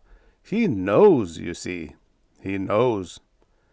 Now, imagine a race with a perfect memory, one which does not fade, a memory in which each bit of data is as bright as fresh as the moment it was imprinted, and as readily available as the data stored in a robot's mind. It is, in effect, a robotic memory." If you put false data into the memory bank of a computer, such as telling it that the square of 2 is 5, you cannot correct the error simply by telling it that the square of 2 is 4. You must first remove the erroneous data, not so? Very good. Then let us look at the Knipe race, wherever it was spawned in this universe. Let us look at their race a long time back, when they first became Knipe sapiens, back when they first develop a true language. Each child, as it is born or hatched or budded, whatever it is they do, is taught as rapidly as possible all the things it must know to survive. And once it is taught this thing, it knows. And if it is taught a falsehood, then it cannot be taught the truth. Wouldn't cold reality force a change? Stanton asked. Ah, in some cases, yes. In most, no. Look, suppose a primordial Knipe runs across a tiger, whatever passes for a tiger on their planet. He has never seen a tiger before, so he does not see that his particular tiger is old, ill, and weak. He hits it on the head, and it drops dead. He takes it home for the family to feed on. How did you kill it, Papa? I walked up to it, bashed it on the noggin, and it died. That is the way to kill tigers. Yoritomo smiled. It is also a good way to kill Knipes, eh? He took the towel and wiped Stanton's brow again. The error, he continued, was made when Papa Knipe generalized from one tiger to all tigers. If tigers were rare, this bit of lore might be passed on for many generations. Those who learned that most tigers are not conquered by walking up to them and hitting them on the noggin undoubtedly died before they could pass this bit of information on. Then, one day, a Knipe survived the ordeal. His mind now contained conflicting information, which must be resolved. He knows that tigers are killed this way. He also knows that this one did not die. Plainly then, this one is not a tiger. Ha! He has the solution. What does he tell his children? Why, first he tells them how tigers are killed. Then he warns them that there is an animal that looks just like a tiger, but is not a tiger. One should not make the mistake of thinking it is a tiger, or one will get badly hurt. Since the only way to tell the true tiger from the false is to hit it, and since that test may prove fatal to the Knipe who tries it, it follows that one is better off if one avoids all animals that look like tigers, you see? Yeah, said Stanton. Some snarks are boojums. Exactly. Thank you for that allusion. I must remember to use it in my report. It seems to me to follow, Stanton said musingly, that there would be some things that they never learn the truth about, once they'd gotten a wrong idea in their head. Ah, indeed. It is precisely that which led me to formulate my theory in the first place. How else to explain the fact that the Knipe, for all his technical knowledge, is still in the ancient ritual taboo stage of development? A savage? Yoritomo smiled. As to his savagery, I think no one on earth would disagree, but they are not the same thing. What I do mean is that the Knipe is undoubtedly the most superstitious and bigoted being on the face of this planet. 14.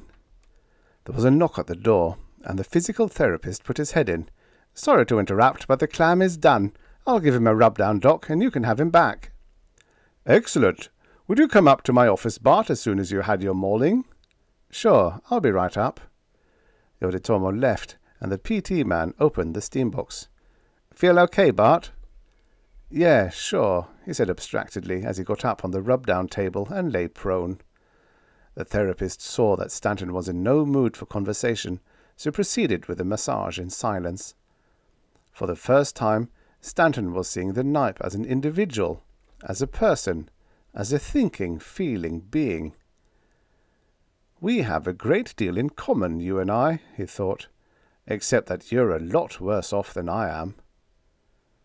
I'm actually feeling sorry for the poor guy, Stanton thought, which, I suppose, is better than feeling sorry for myself. The only difference between us freaks is that you're a bigger freak than I am.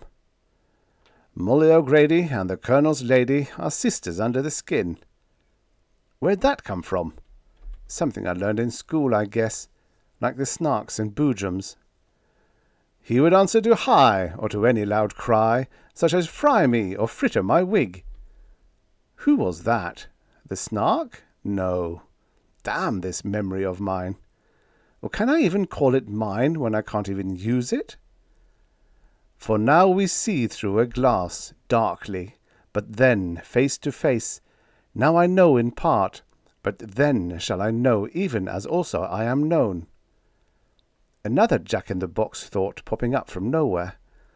The only way I'll ever get all this stuff straightened out is to get more information, and it doesn't look as though anyone is going to give it to me on a platter. The Institute seems to be awfully chary about giving information away. George even had to chase away old Rubbenpound here. That feels good. Before he would talk about the Nipe. Can't blame him for that, I guess. They'd be hell to pay if the public ever found out that the Nipe has been kept as a pet for 6 years. How many people has he killed in that time? 20? 30? How much blood does Colonel Mannheim have on his hands? Though they know not why, or for what they give, still the few must die, that the many may live. I wonder whether I read all that stuff complete, or just browsed through a copy of Bartlett's quotations. Fragments. We've got to get organized here, brother. Colonel Mannheim's little puppet is going to cut his strings and do a Pinocchio. Okay, Bart, the PT said, giving Stanton a final slap. You're all set. See you tomorrow. Right, give me my clothes. Stanton dressed and took the elevator up to Yoritomo's office. This section of the building was off-limits to the other patients of the Institute, but Stanton, the star boarder, had free rein. Not that it mattered, one way or another. There wasn't any way they could have stopped him, aside from the fact that he was physically capable of going through or around almost any guards they wanted to put up. There was also the little matter of gentle blackmail. When a man is genuinely indispensable, he can work wonders by threatening to drop the whole business. He felt as though he had been slowly awakening from a long sleep. At first, he had accepted as natural that he should obey orders and do as he was told without question, as though he had been drugged or hypnotized. And it's very likely they subjected me to both at one time or another, he told himself. But now his brain was beginning to function again, and the need to know was strong in his mind. Dr. Yoritomo was sitting in one of the big, soft chairs, puffing at his pipe, but he leaped to his feet when Stanton came in. Ah, about the ritual taboo culture of the Nipe. Yes, sit down. Yes. So, do you find it impossible that a high technology could be present in such a system? No, I've been thinking about it. Ah, so. He sat down again. Then you will please tell me. Well, let's see. In the first place, let's take religion. In tribal cultures, religion is animistic, I think the word is. Yoritomo nodded silently. There are spirits everywhere, Stanton went on. That sort of belief, it seems to me, would grow up in any race that had imagination, and the Nipes must have plenty of that, or they wouldn't have the technology they do have. Very good, very good. But what evidence have you that this technology was not given them by some other race? I hadn't thought of that. Stanton stared into space for a moment, then nodded his head. Of course, it would take too long for another race to teach it to them. It wouldn't be worth the trouble unless this hypothetical other race killed off all the adult Nipes and started the little ones off fresh. And if that had happened, the ritual taboo system would have disappeared too. That argument is imperfect, Yoritomo said, but it will do for the moment. Go on with the religion. Okay. Religious beliefs are not subject to pragmatic tests. That is, the spiritual beliefs aren't. Any beliefs that could be disproven would eventually die out. But beliefs in ghosts or demons or angels or life after death aren't disprovable. So, as a race increases its knowledge of the physical world, its religion tends to become more and more spiritual. Agreed. Yes. But how do you link this with ritual taboo? Well, once a belief gains a foothold, It's hard to wipe it out, even among humans. Among Nipes, it would be well nigh impossible. Once a code of ritual and social behavior was set up, it became permanent. For example, Yoritomo urged. Well, shaking hands, for example. We still do that, even if we don't have it fixed solidly in our heads that we must do it. I suppose it would never occur to a Nipe not to perform such a ritual. Just so, Yoritomo agreed vigorously. Such things, once established, would tend to remain, but it is a characteristic of a ritual taboo system that it resists change. How, then, do you account for their high technological achievements? The pragmatic engineering approach, I imagine. If a thing works, it is usable. If not, it isn't. Very good. Now it is my turn to lecture. He put his pipe in an ashtray and held up a long bony finger. First, we must remember that the Nipe is equipped with an imagination. Secondly, he has in his memory a tremendous amount of data, all ready at hand. He is capable of working out theories in his head, you see. Like the ancient Greeks, he finds no need to test such theories, unless his thinking indicates that such an experiment would yield something useful.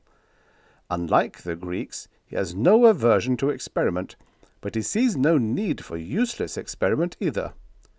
Oh, he would learn, yes, but once a given theory proved workable, how resistant he would be to a new theory. How long, how incredibly long it would take such a race to achieve the technology the Nipe now has. Hundreds of thousands of years, said Stanton. Yoritomo shook his head briskly. Puh! Longer! Much longer! He smiled with satisfaction. I estimate that the Nipe race first invented the steam engine not less than 10 million years ago. He kept smiling into the dead silence that followed. After a long minute, Stanton said, What about atomic energy? At least 2 million years ago. I do not think they have had the interstellar drive more than 50,000 years. No wonder our pet Nipe is so patient, Stanton said wonderingly. I wonder what their individual lifespan is. Not long in comparison, said Yoritomo. Perhaps no longer than our own, perhaps 500 years. Considering their handicaps, they have done quite well indeed, for a race of illiterate cannibals. How's that again? Stanton realized that the scientist was quite serious. Hasn't it occurred to you, my friend, that they must be cannibals, and that they are very nearly illiterate? No, Stanton admitted, it hadn't. The Nipe, like man, is omnivorous. Specialization tends to lead any race up a blind alley, and dietary restrictions are a particularly pernicious form of specialization. A lion would starve to death in a wheat field. A horse would perish in a butcher shop full of steaks. A man will survive as long as there's something around to eat, even if it is another man. Also, man, early in his career as top dog of Earth, began using a method of increasing the viability of the race by removing the unfit. It survives today in some societies. Before and immediately after the Holocaust, there were still primitive societies on Earth which made a rather hard ordeal out of the rite of passage, the ceremony that enabled a boy to become a man if he passed the tests. A few millennia ago, a boy was killed outright if he failed, and eaten. The Nipe race must, of necessity, have had some similar ritualistic tests, or they would not have become what they are.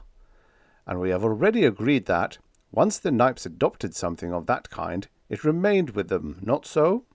Yes. Also, it is extremely unlikely that the Nipe civilization, if such it can be called, has any geriatric problem. No old-age pensions, no old folks' homes, no senility. When a Nipe becomes a burden because of age, he is ritually murdered and eaten with due solemnity. Ah, you frown, my friend. Have I made them sound heartless, without the finer feelings that we humans are so proud of? Not so. When Junior Nipe fails his puberty tests, when Mama and Papa Nipe are sent to their final reward, I have no doubt that there is sadness in the hearts of their loved ones as the honoured T-bones are passed around the table. My own ancestors, not too far back, performed a ritual suicide by disemboweling themselves with a sharp knife, across the abdomen, so, and up into the heart, so. It was considered very bad form to die or faint before the job was done.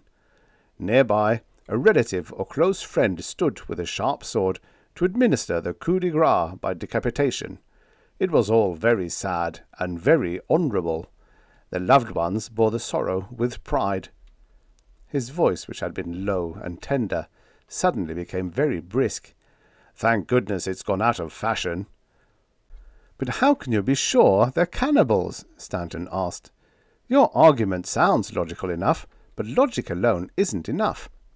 "True, true," Yoritomo jabbed the air twice with his finger. "Evidence would be most welcome, would it not? Very well, I give you the evidence. He eats human beings, our Knipe." "That doesn't make him a cannibal." "Not strictly, perhaps, but consider. The Knipe is not a monster. He is not a criminal. No, he is a gentleman. He behaves as a gentleman. He is shipwrecked on an alien planet. Around him he sees evidence that ours is a technological society, but that is a contradiction, a paradox.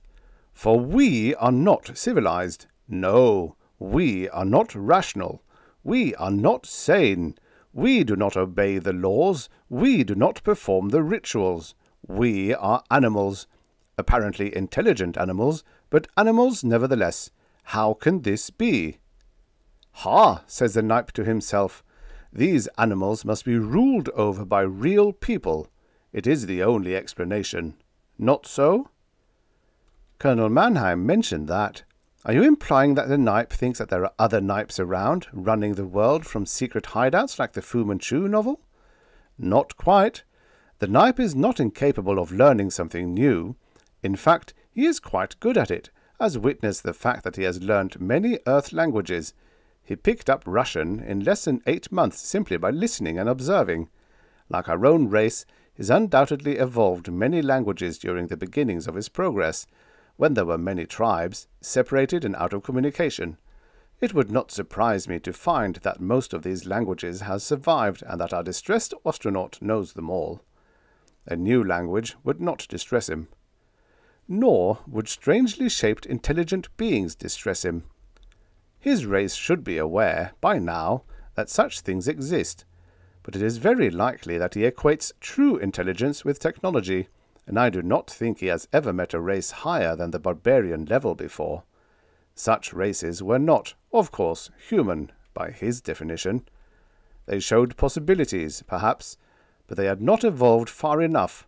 Considering the time span involved, it is not at all unlikely that the Knipe thinks of technology as something that evolves with a race in the same way intelligence does, or the body itself. So it would not surprise him to find that the real people of this system were humanoid in shape. That is something new, and he can absorb it. It does not contradict anything he knows.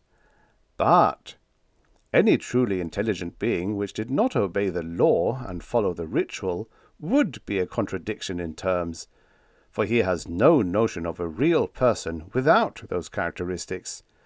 Without those characteristics, technology is impossible.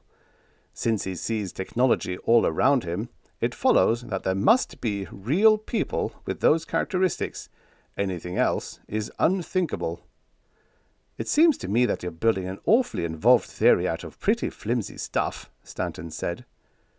Yoritomo shook his head. "Not at all. All evidence points to it. Why, do you suppose, does the Knipe conscientiously devour his victims, often risking his own safety to do so? Why do you suppose he never uses any weapons but his own hands to kill with?" "Why? To tell the real people that he is a gentleman." It made perfect sense, Stanton thought. It fitted every known fact, as far as he knew. Still, "I would think," he said, "that the Knipe would have realized after 10 years that there is no such race of real people. He's had access to all our records and such things, or does he reject them as lies? Possibly he would, if he could read them. Did I not say he was illiterate?" You mean he's learned to speak our languages but not to read them? The scientist smiled broadly. Your statement is accurate, my friend, but incomplete. It is my opinion that the Nipe is incapable of reading any written language whatever. The concept does not exist in his mind, except vaguely. A technological race without a written language? That's impossible. Ah, no. Ask yourself, what need has a race with a perfect memory for written records, at least in the sense we know them? Certainly not to remember things. All their history and all their technology exists in the collective mind of the race, or at least most of it. I dare say that the less important parts of their history has been glossed over and forgotten. One important event in every 10 centuries would still give a historian 10,000 events to remember, and history is only a late development in our own society. How about communications? Stanton said. What did they use before they invented radio? Ah, that is why I hedged when I said he was almost illiterate. There is a possibility that a written symbology did at one time exist for just that purpose. If so, it has probably survived as a ritualistic form. When an officer is appointed to a post, let's say, he may get a formal paper that says so. They may use symbols to signify rank, and so on. They certainly must have symbology for the calibration of scientific instruments. But none of these requires the complexity of a written language. I dare say our use of it is quite baffling to him, and if he thinks of symbols as being unable to convey much information, then he might not be able to learn to read at all. You see? Where's your evidence for that?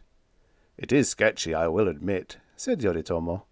It is not as solidly based as our other reconstructions of his background. The pattern of his raids indicates, however, that his knowledge of the materials he wants and their locations come from vocal sources, television advertising, eavesdropping, and so on. In other words, he cases the joint by ear. If he could understand written information, his job would have been much easier. He could have found the materials more quickly and easily. From this evidence, we are fairly certain that he can't read any terrestrial writing. Add to that the fact that he has never been observed writing down anything himself, and the suspicion dawns that perhaps he knows that symbols can only convey a very small amount of specialized information, eh? As I said, it is not proof. No, but the whole thing makes for some very interesting speculation, doesn't it? Very interesting indeed. Yoritomo folded his hands in his laps, smiled seraphically, and looked at the ceiling. In fact, my friend, we are now so positive of our knowledge of the Nipe's mind that we are prepared to enter into the next phase of our program. Within a very short while, if we are correct, we shall, with your help, arrest the most feared arch-criminal that Earth has ever known. He chuckled, but there was little mirth in it. I dare say that the public will be extremely happy to hear of his death, and I know that Colonel Mannheim and the rest of us will be glad to know that he will never kill again.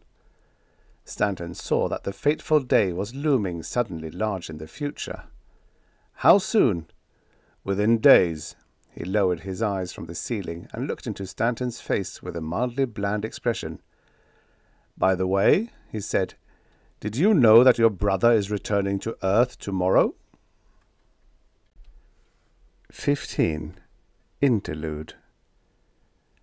Is this a young man, Dr. Farnsworth? Asked the man in uniform. Yes, it is. Colonel Mannheim, I'd like you to meet Mr. Bartholomew Stanton. How are you, Mr. Stanton? Fine, Colonel. A little nervous. The Colonel chuckled softly. I can't say that I blame you. It's not an easy decision to make. He looked at Dr. Farnsworth. Has Dr. Yoritomo any more information for us? Farnsworth shook his head. No. He admits that his idea is nothing more than a wild hunch. He seems to think that 5 years of observing the Nipe won't be too much time at all. We may have to act before then. I hope not. It would be a terrible waste, said Mannheim. Mr. Stanton, I know that Dr. Farnsworth has outlined the entire plan to you, and I'm sure you're aware that many things can change in 5 years. We may have to play by ear long before that. Do you understand what we are doing, and why it must be done this way?" "Yes, sir." "You know that you are not to say anything?" "Yes, sir. Don't worry, I can keep my mouth shut." "We're pretty sure of that," the colonel said with a smile. "Your psychometric tests show that we were right in picking you. Otherwise, we couldn't have told you. You understand your part in this, eh?" "Yes, sir." "Any questions?" "Yes, sir. What about my brother, Martin? I mean, well, I know what's the matter with him. Aside from the radiation, I mean. Do you think he'll be able to handle his part of the job after the operations?" "If the operations turn out as well as Dr. Farnsworth thinks they will, yes. And with the therapy we'll give him afterwards, he'll be in fine shape." "Well," he looked thoughtful, 5 more years, and then I'll have the twin brother that I never really had at all. Somehow it doesn't really register, I guess." "Don't worry about it, Mr. Stanton," said Dr. Farnsworth. "We've got a complex enough job ahead of us without your worrying in the bargain. By the way, we'll need your signature here." He handed him a pen and spread the paper on the desk, "in triplicate." The young man read quickly through the release form. "All nice and legal, huh?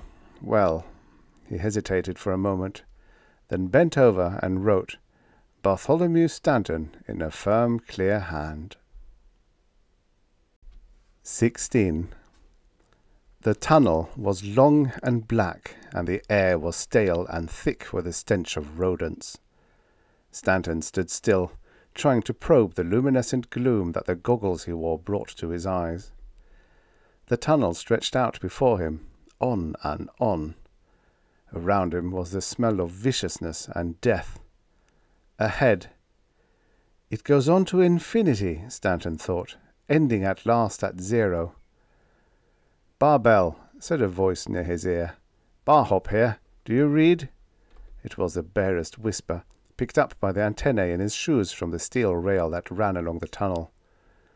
"Read you, Barhop." "Move out then. You've got a long stroll to go." Stanton started walking, keeping his feet near the rail in case Barhop wanted to call again. As he walked, he could feel the slight motion of the skin-tight, woven elastic suit that he wore rubbing against his skin, and he could hear the scratching patter of the rats. Mostly they stayed away from him, but he could see them hiding in corners and scurrying along the sides of the tunnel. Around him, 6 rat-like remote-control robots moved with him, shifting their pattern constantly as they patrolled his moving figure. Far ahead, he knew, other rat robots were stationed, watching and waiting, ready to deactivate the Knife's detection devices at just the right moment. Behind him, another horde moved forward to turn the devices on again. It had taken a long time to learn how to shut off those detectors without giving the alarm to the Knife's instruments. There were nearly 100 men in on the operation, operating the robot rats or watching the hidden cameras that were spied upon the Knife. Nearly 100. And all of them were safe. They were outside the tunnel. They were with Stanton only in proxy. They could not die here in this stinking hole, but Stanton could. There was no help for it. Stanton had to go in person. A full-sized robot proxy would be stronger, although not faster, unless Stanton controlled it, than the Knife. But the Knife would be able to tell that it was a robot, and it would simply destroy it with one of his weapons. A remote-controlled robot would never get close enough to the Knife to do any good. "We do not know," Dr. Yoritomo had said, "whether he would recognize it as a robot or not, but his instruments would show the metal easily enough, and his eyes might be able to see that it was not covered with human skin. The rats are covered with real rat hides. They are small, and he is used to seeing them around, but to human-sized robots? Ah, no, never." So Stanton had to go in person, walking southward, along the miles of blackness that led to the nest of the Knife. Overhead was Government City. He had walked those streets only the night before, and he knew that only a short distance above him was an entirely different world. Somewhere up there, his brother was waiting after having run the gamut of televised interviews, dinner at one of the best restaurants, and a party afterwards. A celebrity. The greatest detective in the solar system, they'd called him. Fine stuff, that. Stanton wondered what the asteroids were like. Maybe that would be the place to go after this job was done. Maybe they'd have a place in the asteroids for a hopped-up Superman. Or maybe there'd only be a place here, beneath the streets of Government City, for a dead Superman. Not if I can help it, Stanton thought with a grim smile. The walking seemed to take forever, but somehow Stanton didn't mind it. He had a lot to think over. Seeing his brother had been unnerving yesterday, but today he felt as though everything had been all right all along. His memory still was a long way from being complete, and it probably always would be. He could still scarcely recall any real memories of a boy named Martin Stanton, but, and he smiled at the thought, he knew more about him than his brother did, at that. It didn't matter. That Martin Stanton was gone. In effect, he had been demolished, what little there had been of him, and a new structure had been built on the old foundation. And yet, in another way, the new structure was very like what would have developed naturally if the accident so early in life had not occurred. Stanton skirted a pile of rubble on his right. There had been a station here, once. The street above had caved in and filled in with brick, concrete, cobblestones, and steel scrap, and then it had been sealed over when Government City was built. A part of one wall was still unbroken, though. A sign built of tile said 86th Street. He knew that, although it wasn't visible in the dim glow. He kept walking, ignoring the rats that scampered over the rubble. "Bar hop to Barbell," said the soft voice near his ear. "No sign of activity from the Nipe. So far, you haven't triggered any of his alarms." "Barbell to Bar hop," Stanton whispered. "What's he doing?" "Still sitting motionless. Thinking, I guess, or sleeping. It's hard to tell." "Let me know if he starts moving around." "Will do." Poor, unsuspecting beastie, Stanton thought. 10 years of hard work, 10 years of feeling secure, and within a very short time he's going to get the shock of his life. Or maybe not. There was no way of knowing what kind of shocks the Nipe had taken in his life, Stanton thought. Not even of knowing whether the Nipe was capable of feeling anything like security. It was odd, he thought, that he should feel a kinship toward both the Nipe and his brother in such similar ways. He had never met the Nipe, and his brother was a dim picture in his old memories, but they were both very well known to him. Certainly better known to him than he was to them. And yet, seeing his brother's face on the TV screen, hearing him talk, watching the way he moved about, watching the expressions on his face, had been a tremendously moving thing. Not until that moment had he really known himself. Meeting him face to face would be easier now, but it would still be a scene highly charged with emotional tension. He kicked something that rattled and rolled away from him. He stopped, freezing in his tracks, trying to pierce the dully glowy gloom. It was a human skull. He relaxed and began walking again. There were plenty of bones down here. Mannheim had said that the tunnels had been used as air raid shelters when the sun bomb had hit the island during the Holocaust. Thousands had crowded underground after the warning had come, and they had died when the bright, hot, deadly gas had roared down through ventilators and open stairwells. There were even caches of canned goods down here, some of them still sealed after all this time. But the rats, wiser than they knew, had chewed at them, exposing the steel beneath the tin plate. After a while, oxidation would weaken a can to the point where some lucky rat could bite through it and find himself a meal. Then he could move the empty can aside and gnaw the next one in the pile, and the cycle would begin again. It kept the rats fed almost as well as an automatic machine might have. The tunnel was an endless monochromatic world that was both artificial and natural. Here, there was a neatly squared-off mosaic of ceramic tile. Over there, on a little hillock of earth, squatted a colony of fat mushrooms. In one place, he had to skirt a pool of water. In another, climb over a heap of rust and debris that had once been a subway car. One man, alone, walking through the dark towards a superhuman monster who had terrorized Earth for a decade. A drug that would knock out the Nipe would have been useful, but that would have required a greater knowledge of the Nipe's biochemistry than anyone had. The same applied to anesthetic gases, or electric shock, or supersonics. The only answer was a man called Stanton. And the voice near his ear said, "100 yards to go, Barbell." "I know," he whispered. "He hasn't moved?" "No." Wouldn't it be funny if he were dead? Stanton thought. If his heart had stopped or something. Wouldn't that be a big joke on everybody? Especially me. Ahead, the tunnel made a curving turn, and there was a large area that had once been a major junction of two tunnels, one below the other. The Nipe had taken over a part of that area to build his home away from home. Stanton approached the turn and took off the infrared goggles. Enough light spilled over from the Nipe's lair to illuminate the tunnel. He put the goggles on the trackway. He wouldn't need them again.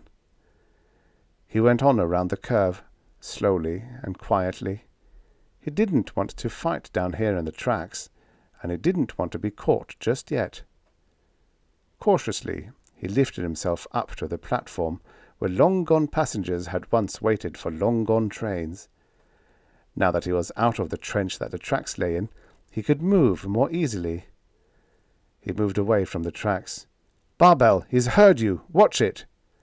But Stanton had already heard the movement of the Nipe. He jerked off the communicator and threw it away. He didn't want any encumbrances now. And then, as fast as any express train that had ever moved in these underground ways, the Nipe came around a corner 30 feet away, his 4 violet eyes gleaming, his limbs rippling beneath his centipede-like body. From 15 feet away, he launched himself through the air, his outstretched hands ready to kill. But Stanton's marvelous neuromuscular system was already in action. At this stage of the game, it would be suicide to let the Nipe get close. He couldn't fend off 8 grasping hands with his own 2. He leaped to one side, and the Nipe got his first surprise in 10 years when Stanton's fist slammed against the side of his snouted head, knocking him in the opposite direction from that which Stanton had moved. The Nipe landed, turned, and charged back toward the man. This time, he reared up, using his 2 rear pairs of limbs for locomotion, while the 2 forward pairs were held out, ready to kill. He got surprise number 2 when Stanton's fist landed on his snout, rocking his head back. His own hands meant nothing but air. By the time he had recovered from the blow, Stanton was well back out of the way. "He's so small," Stanton thought wonderingly. Even when he reared up, the Nipe's head was only 3 feet above the concrete floor. The Nipe came in again, more cautiously this time. Stanton punched again with a straight right. The Nipe moved his head aside, and Stanton's knuckles merely grazed the side of his head below the lower right eye. One of the Nipe's hands came in a chopping right hook that took Stanton just below the ribs. Stanton leaped back with a gasp of pain. The Nipe didn't use fists. He used his open hand, fingers together, like a judo fighter. The Nipe came forward once more, and as Stanton danced back, the Nipe made a grab for his ankle, almost catching it. There were too many hands to watch. Stanton had 2 advantages, weight and reach. His arms were almost half again as long as the Nipe's.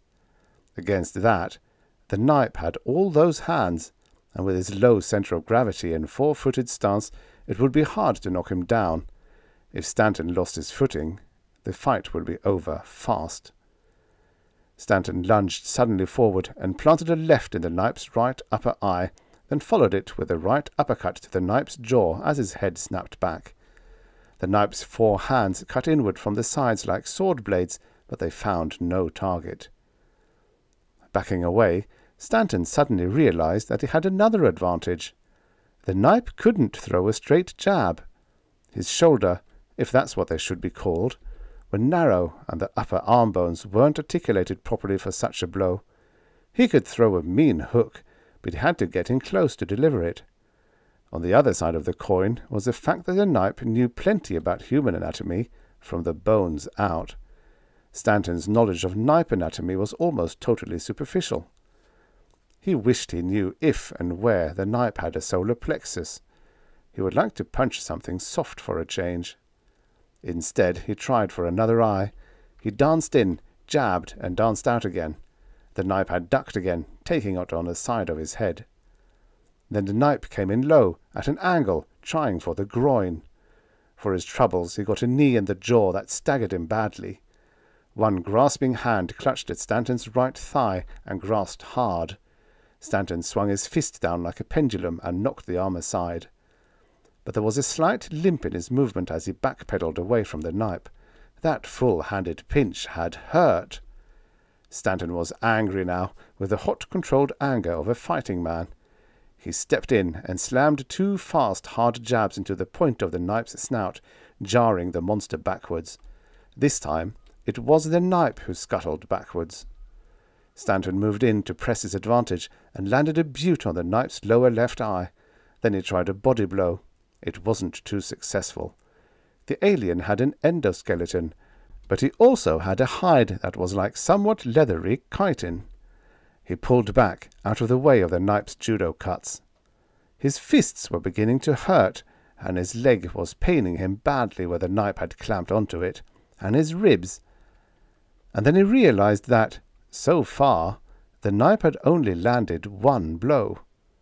1 punch and 1 pinch, he thought with a touch of awe. The only other damage he's inflicted has been to my knuckles. The Knipe charged in again, and when he leaped suddenly and clawed for Stanton's face with his first pair of hands, the second and third pairs chopped in toward the man's body. The last pair propelled him off the floor.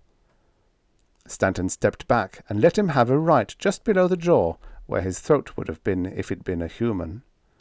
The Knipe arced backwards in a half somersault and landed flat on his back. Stanton backed up a little more, waiting, while the Knipe wriggled feebly for a moment. The Marquis of Queensberry should have lived to see this, he thought. The Knipe rolled over and crouched on all 8 limbs. His violet eyes watched Stanton, but the man could read no expression on that inhuman face. "You did not kill!" For a moment Stanton found it hard to believe that the hissing, guttural voice had come from the crouching monster. "You did not even try to kill!" "I have no wish to kill you," Stanton said evenly. "I can see that. Do you? Are you?" He stopped, as if baffled. "There are not the proper words. Do you follow the customs?" Stanton felt a surge of triumph. This was what George Yorimoto had guessed might happen. "If I must kill you," he said carefully, "I myself will do the honors. You will not go uneaten." The Knipe sagged a little, relaxing all over. "I had hoped it was so. It was the only thinkable thing. I saw you on the television, and it was only thinkable that you came for me." Stanton blinked, stunned. What was the Knipe thinking? But of course he knew, and he saw that even his brother's return had been a part of the plan. "I knew you were out in the asteroids," the Knipe went on, "but I had decided you had come to kill. Since you did not, what are your thoughts, Stanley Martin?" "That we should help each other," Stanton said. It was as simple as that. 17. Stanton sat in his hotel room, smoking a cigarette, staring at the wall, and thinking. He was alone again. All the fuss, feathers, and foo-for-all were over. Farnsworth was in another room of the suite, making his plans for a complete physical examination of the Knipe. Yorimoto was having the time of his life, holding a conversation with the Knipe, drawing the alien out and getting him to talk about his own race and their history. and Mannheim was plotting the next phase of the capture, the cover-up. Stanton smiled a little. Colonel Mannheim was a great one for planning, all right. Every little detail was taken care of. It sometimes made his plans more complex than necessary, Stanton suspected. Mannheim tended to try to account for every eventuality, and, after he had done that, he would set aside reserves here and there, just in case they might be useful if something unforeseen happened. Stanton got up, walked over to the window, and looked down at the streets of Government City, 8 floors below. All things considered, the government had done the right thing, and in picking Mannheim, they had picked the right man. What would the average citizen think if he knew the true story of the Knipe? If he discovered that, at this very moment, the Knipe was being treated almost as an honoured guest of the government. If he suspected that the Knipe could have been killed easily at any time during the past 6 years. Would it be possible to explain that, in the long run? The knowledge possessed by the Knipe was tremendously more valuable to the race of man than the lives of a few individuals. Could those people down there, and the others like them all over the world, be made to understand that, by his own lights, the Knipe had been acting in a most civilized and gentlemanly way he knew? Would they see that, because of the priceless information stored in that alien brain, the Knipe's life had to be preserved at any cost? Dr. Yoritomo assumed that Mannheim would spread a story about the Knipe's death, perhaps even display a carefully made corpse. But Stanton had the feeling that the colonel had something else up his sleeve. The phone rang. Stanton walked over, thumbed the answer stud, and watched Dr. Farnsworth's face take shape on the screen. "Bart, I just saw the tapes of your fight with the Knipe. Incredible! I'm going to have them run over again, slowed down so that I can see what went on, and I'd like to have you tell as best you can what went on in your mind at each stage of the fight." "You mean right now? I have an appointment." Farnsworth waved a hand. No, later. Take your time. But I'm honestly amazed that you won so easily. I knew you were good, and I knew you'd win, but I honestly expected you to be injured." Stanton looked down at his bandaged hands and felt the ache of his broken rib and the blue bruise on his thigh. In spite of the way it looked, he had actually been hurt worse than the Knipe had. That boy was tough. The trouble was that he couldn't adapt himself to fighting in a new way, he told Farnsworth. He fought me as he would have fought another Knipe, and that didn't work. I had the reach on him, and I could maneuver faster. "It looked to me as though you were fighting him as you would fight another human being," Farnsworth said. Stanton grinned. "I was, in a modified way. But I won. The Knipe didn't." Farnsworth grinned back. "I see. Well, I'll let you know when I'm ready for your impressions. Probably tomorrow sometime." "Fine." He walked back over to the window, but this time he looked at the horizon, not at the street. Farnsworth had called him Bart. It's funny, Stanton thought, how habit can get the best of a man. Farnsworth had known the truth all along, and now he knew that his patient, former patient, was aware of the truth, and still he had called him Bart. "And I still think of myself as Bart," he thought. "I probably always will." And why not? Martin Stanton no longer existed. In fact, he had never had much of a real existence. He was only a bad dream. Only Bart was real. Take 2 people, genetically identical. Damage one of them so badly that he is helpless and useless, and always only a step away from death. It is inevitable that the weaker will identify himself with the stronger. The vague telepathic bond that always links identical twins, they think alike, they say, becomes unbalanced under such conditions. Normally there is a give and take, and each preserves the sense of his own identity, since the 2 different sets of sense receptors give different viewpoints. But if one of the twins is damaged badly enough, something must happen to the telepathic link. Usually it is broken. But the link between Mart and Bart Stanton had not been broken. It had become a one-way channel. Martin, in order to escape the prison of his own body, had become a receptor for Bart's thoughts. He felt as Bart felt, the thrill of running after a baseball, the pride of doing something clever with his hands. In effect, Martin ceased to think. The thoughts in his mind were Bart's. The feeling of identity was almost complete. To an outside observer, it appeared that Martin had become a cataleptic schizophrenic, completely cut off from reality. The Bart part of him did not want to be disturbed by the sensory impression that Mart's body provided. Like the schizophrenic, Martin was living in a little world that was cut off from the actual physical world around his body. The difference between Martin's condition and that of the ordinary schizophrenic was that his little world actually existed. It was an almost exact counterpart of the world that existed in the perfectly sane, rational mind of his brother, Bart. It grew and developed as Bart did, fed by the telepathic flow from the stronger mind to the weaker. There were two Barts, and no Mart at all. And then the Neurophysical Institute had come into the picture.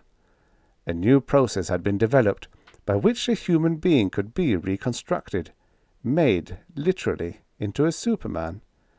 The drawback was that a normal human body resisted the process, to the death if necessary, just as a normal human body will resist a skin graft from an alien donor. But the radiation-damaged body of Martin Stanton had no resistance of that kind. With him, perhaps, the process might work. So Bartholomew Stanton, Martin's legal guardian after the death of their mother, had given permission for the series of operations that would rebuild his brother. The telepathic link, of course, had to be shut off, for a time at least. Part of that could be done in the treatment of Martin, but Bart, too, had to do his part. By submitting to hypnosis, he had allowed himself to be convinced that his name was Stanley Martin. He had taken a job on Luna, and then had gone to the asteroids. The simple change of name and environment had been just enough to snap the link during a time when Martin's brain had been inactivated by therapy and anesthetics. Only the sense of identity remained. The patient was still Bart. Mannheim had used them both, naturally. Colonel Mannheim had the ability to use anyone at hand, including himself, to get a job done. Stanton looked at his watch. It was almost time. Mannheim had sent for Stanley Martin when the time had come for him to return in order to give the Nipe data that he would be sure to misinterpret. A special code phrase in the message had released Stanley Martin from the post-hypnotic suggestion that had held him for so long. He knew that he was Bartholomew Stanton again. "And so do I," thought the man by the window. "We have a lot to straighten out, we two." There was a knock at the door. Stanton walked over and opened it, trying to think. It was like looking into a mirror. "Hello, Bart," he said. "Hello, Bart," said the other. In that instant, the complete telepathic linkage was restored, and they both knew that only one of them had known before, that, for a time, the flow had been one way again, that Stanley Martin had experienced the entire battle with a Nipe. His release from the post-hypnotic suggestion had made it possible. E duibus unum. There was unity without loss of identity. The end. Subscribe for your daily stories of futures past. You know, many of these stories were written in a time where 50 years ago was in the future.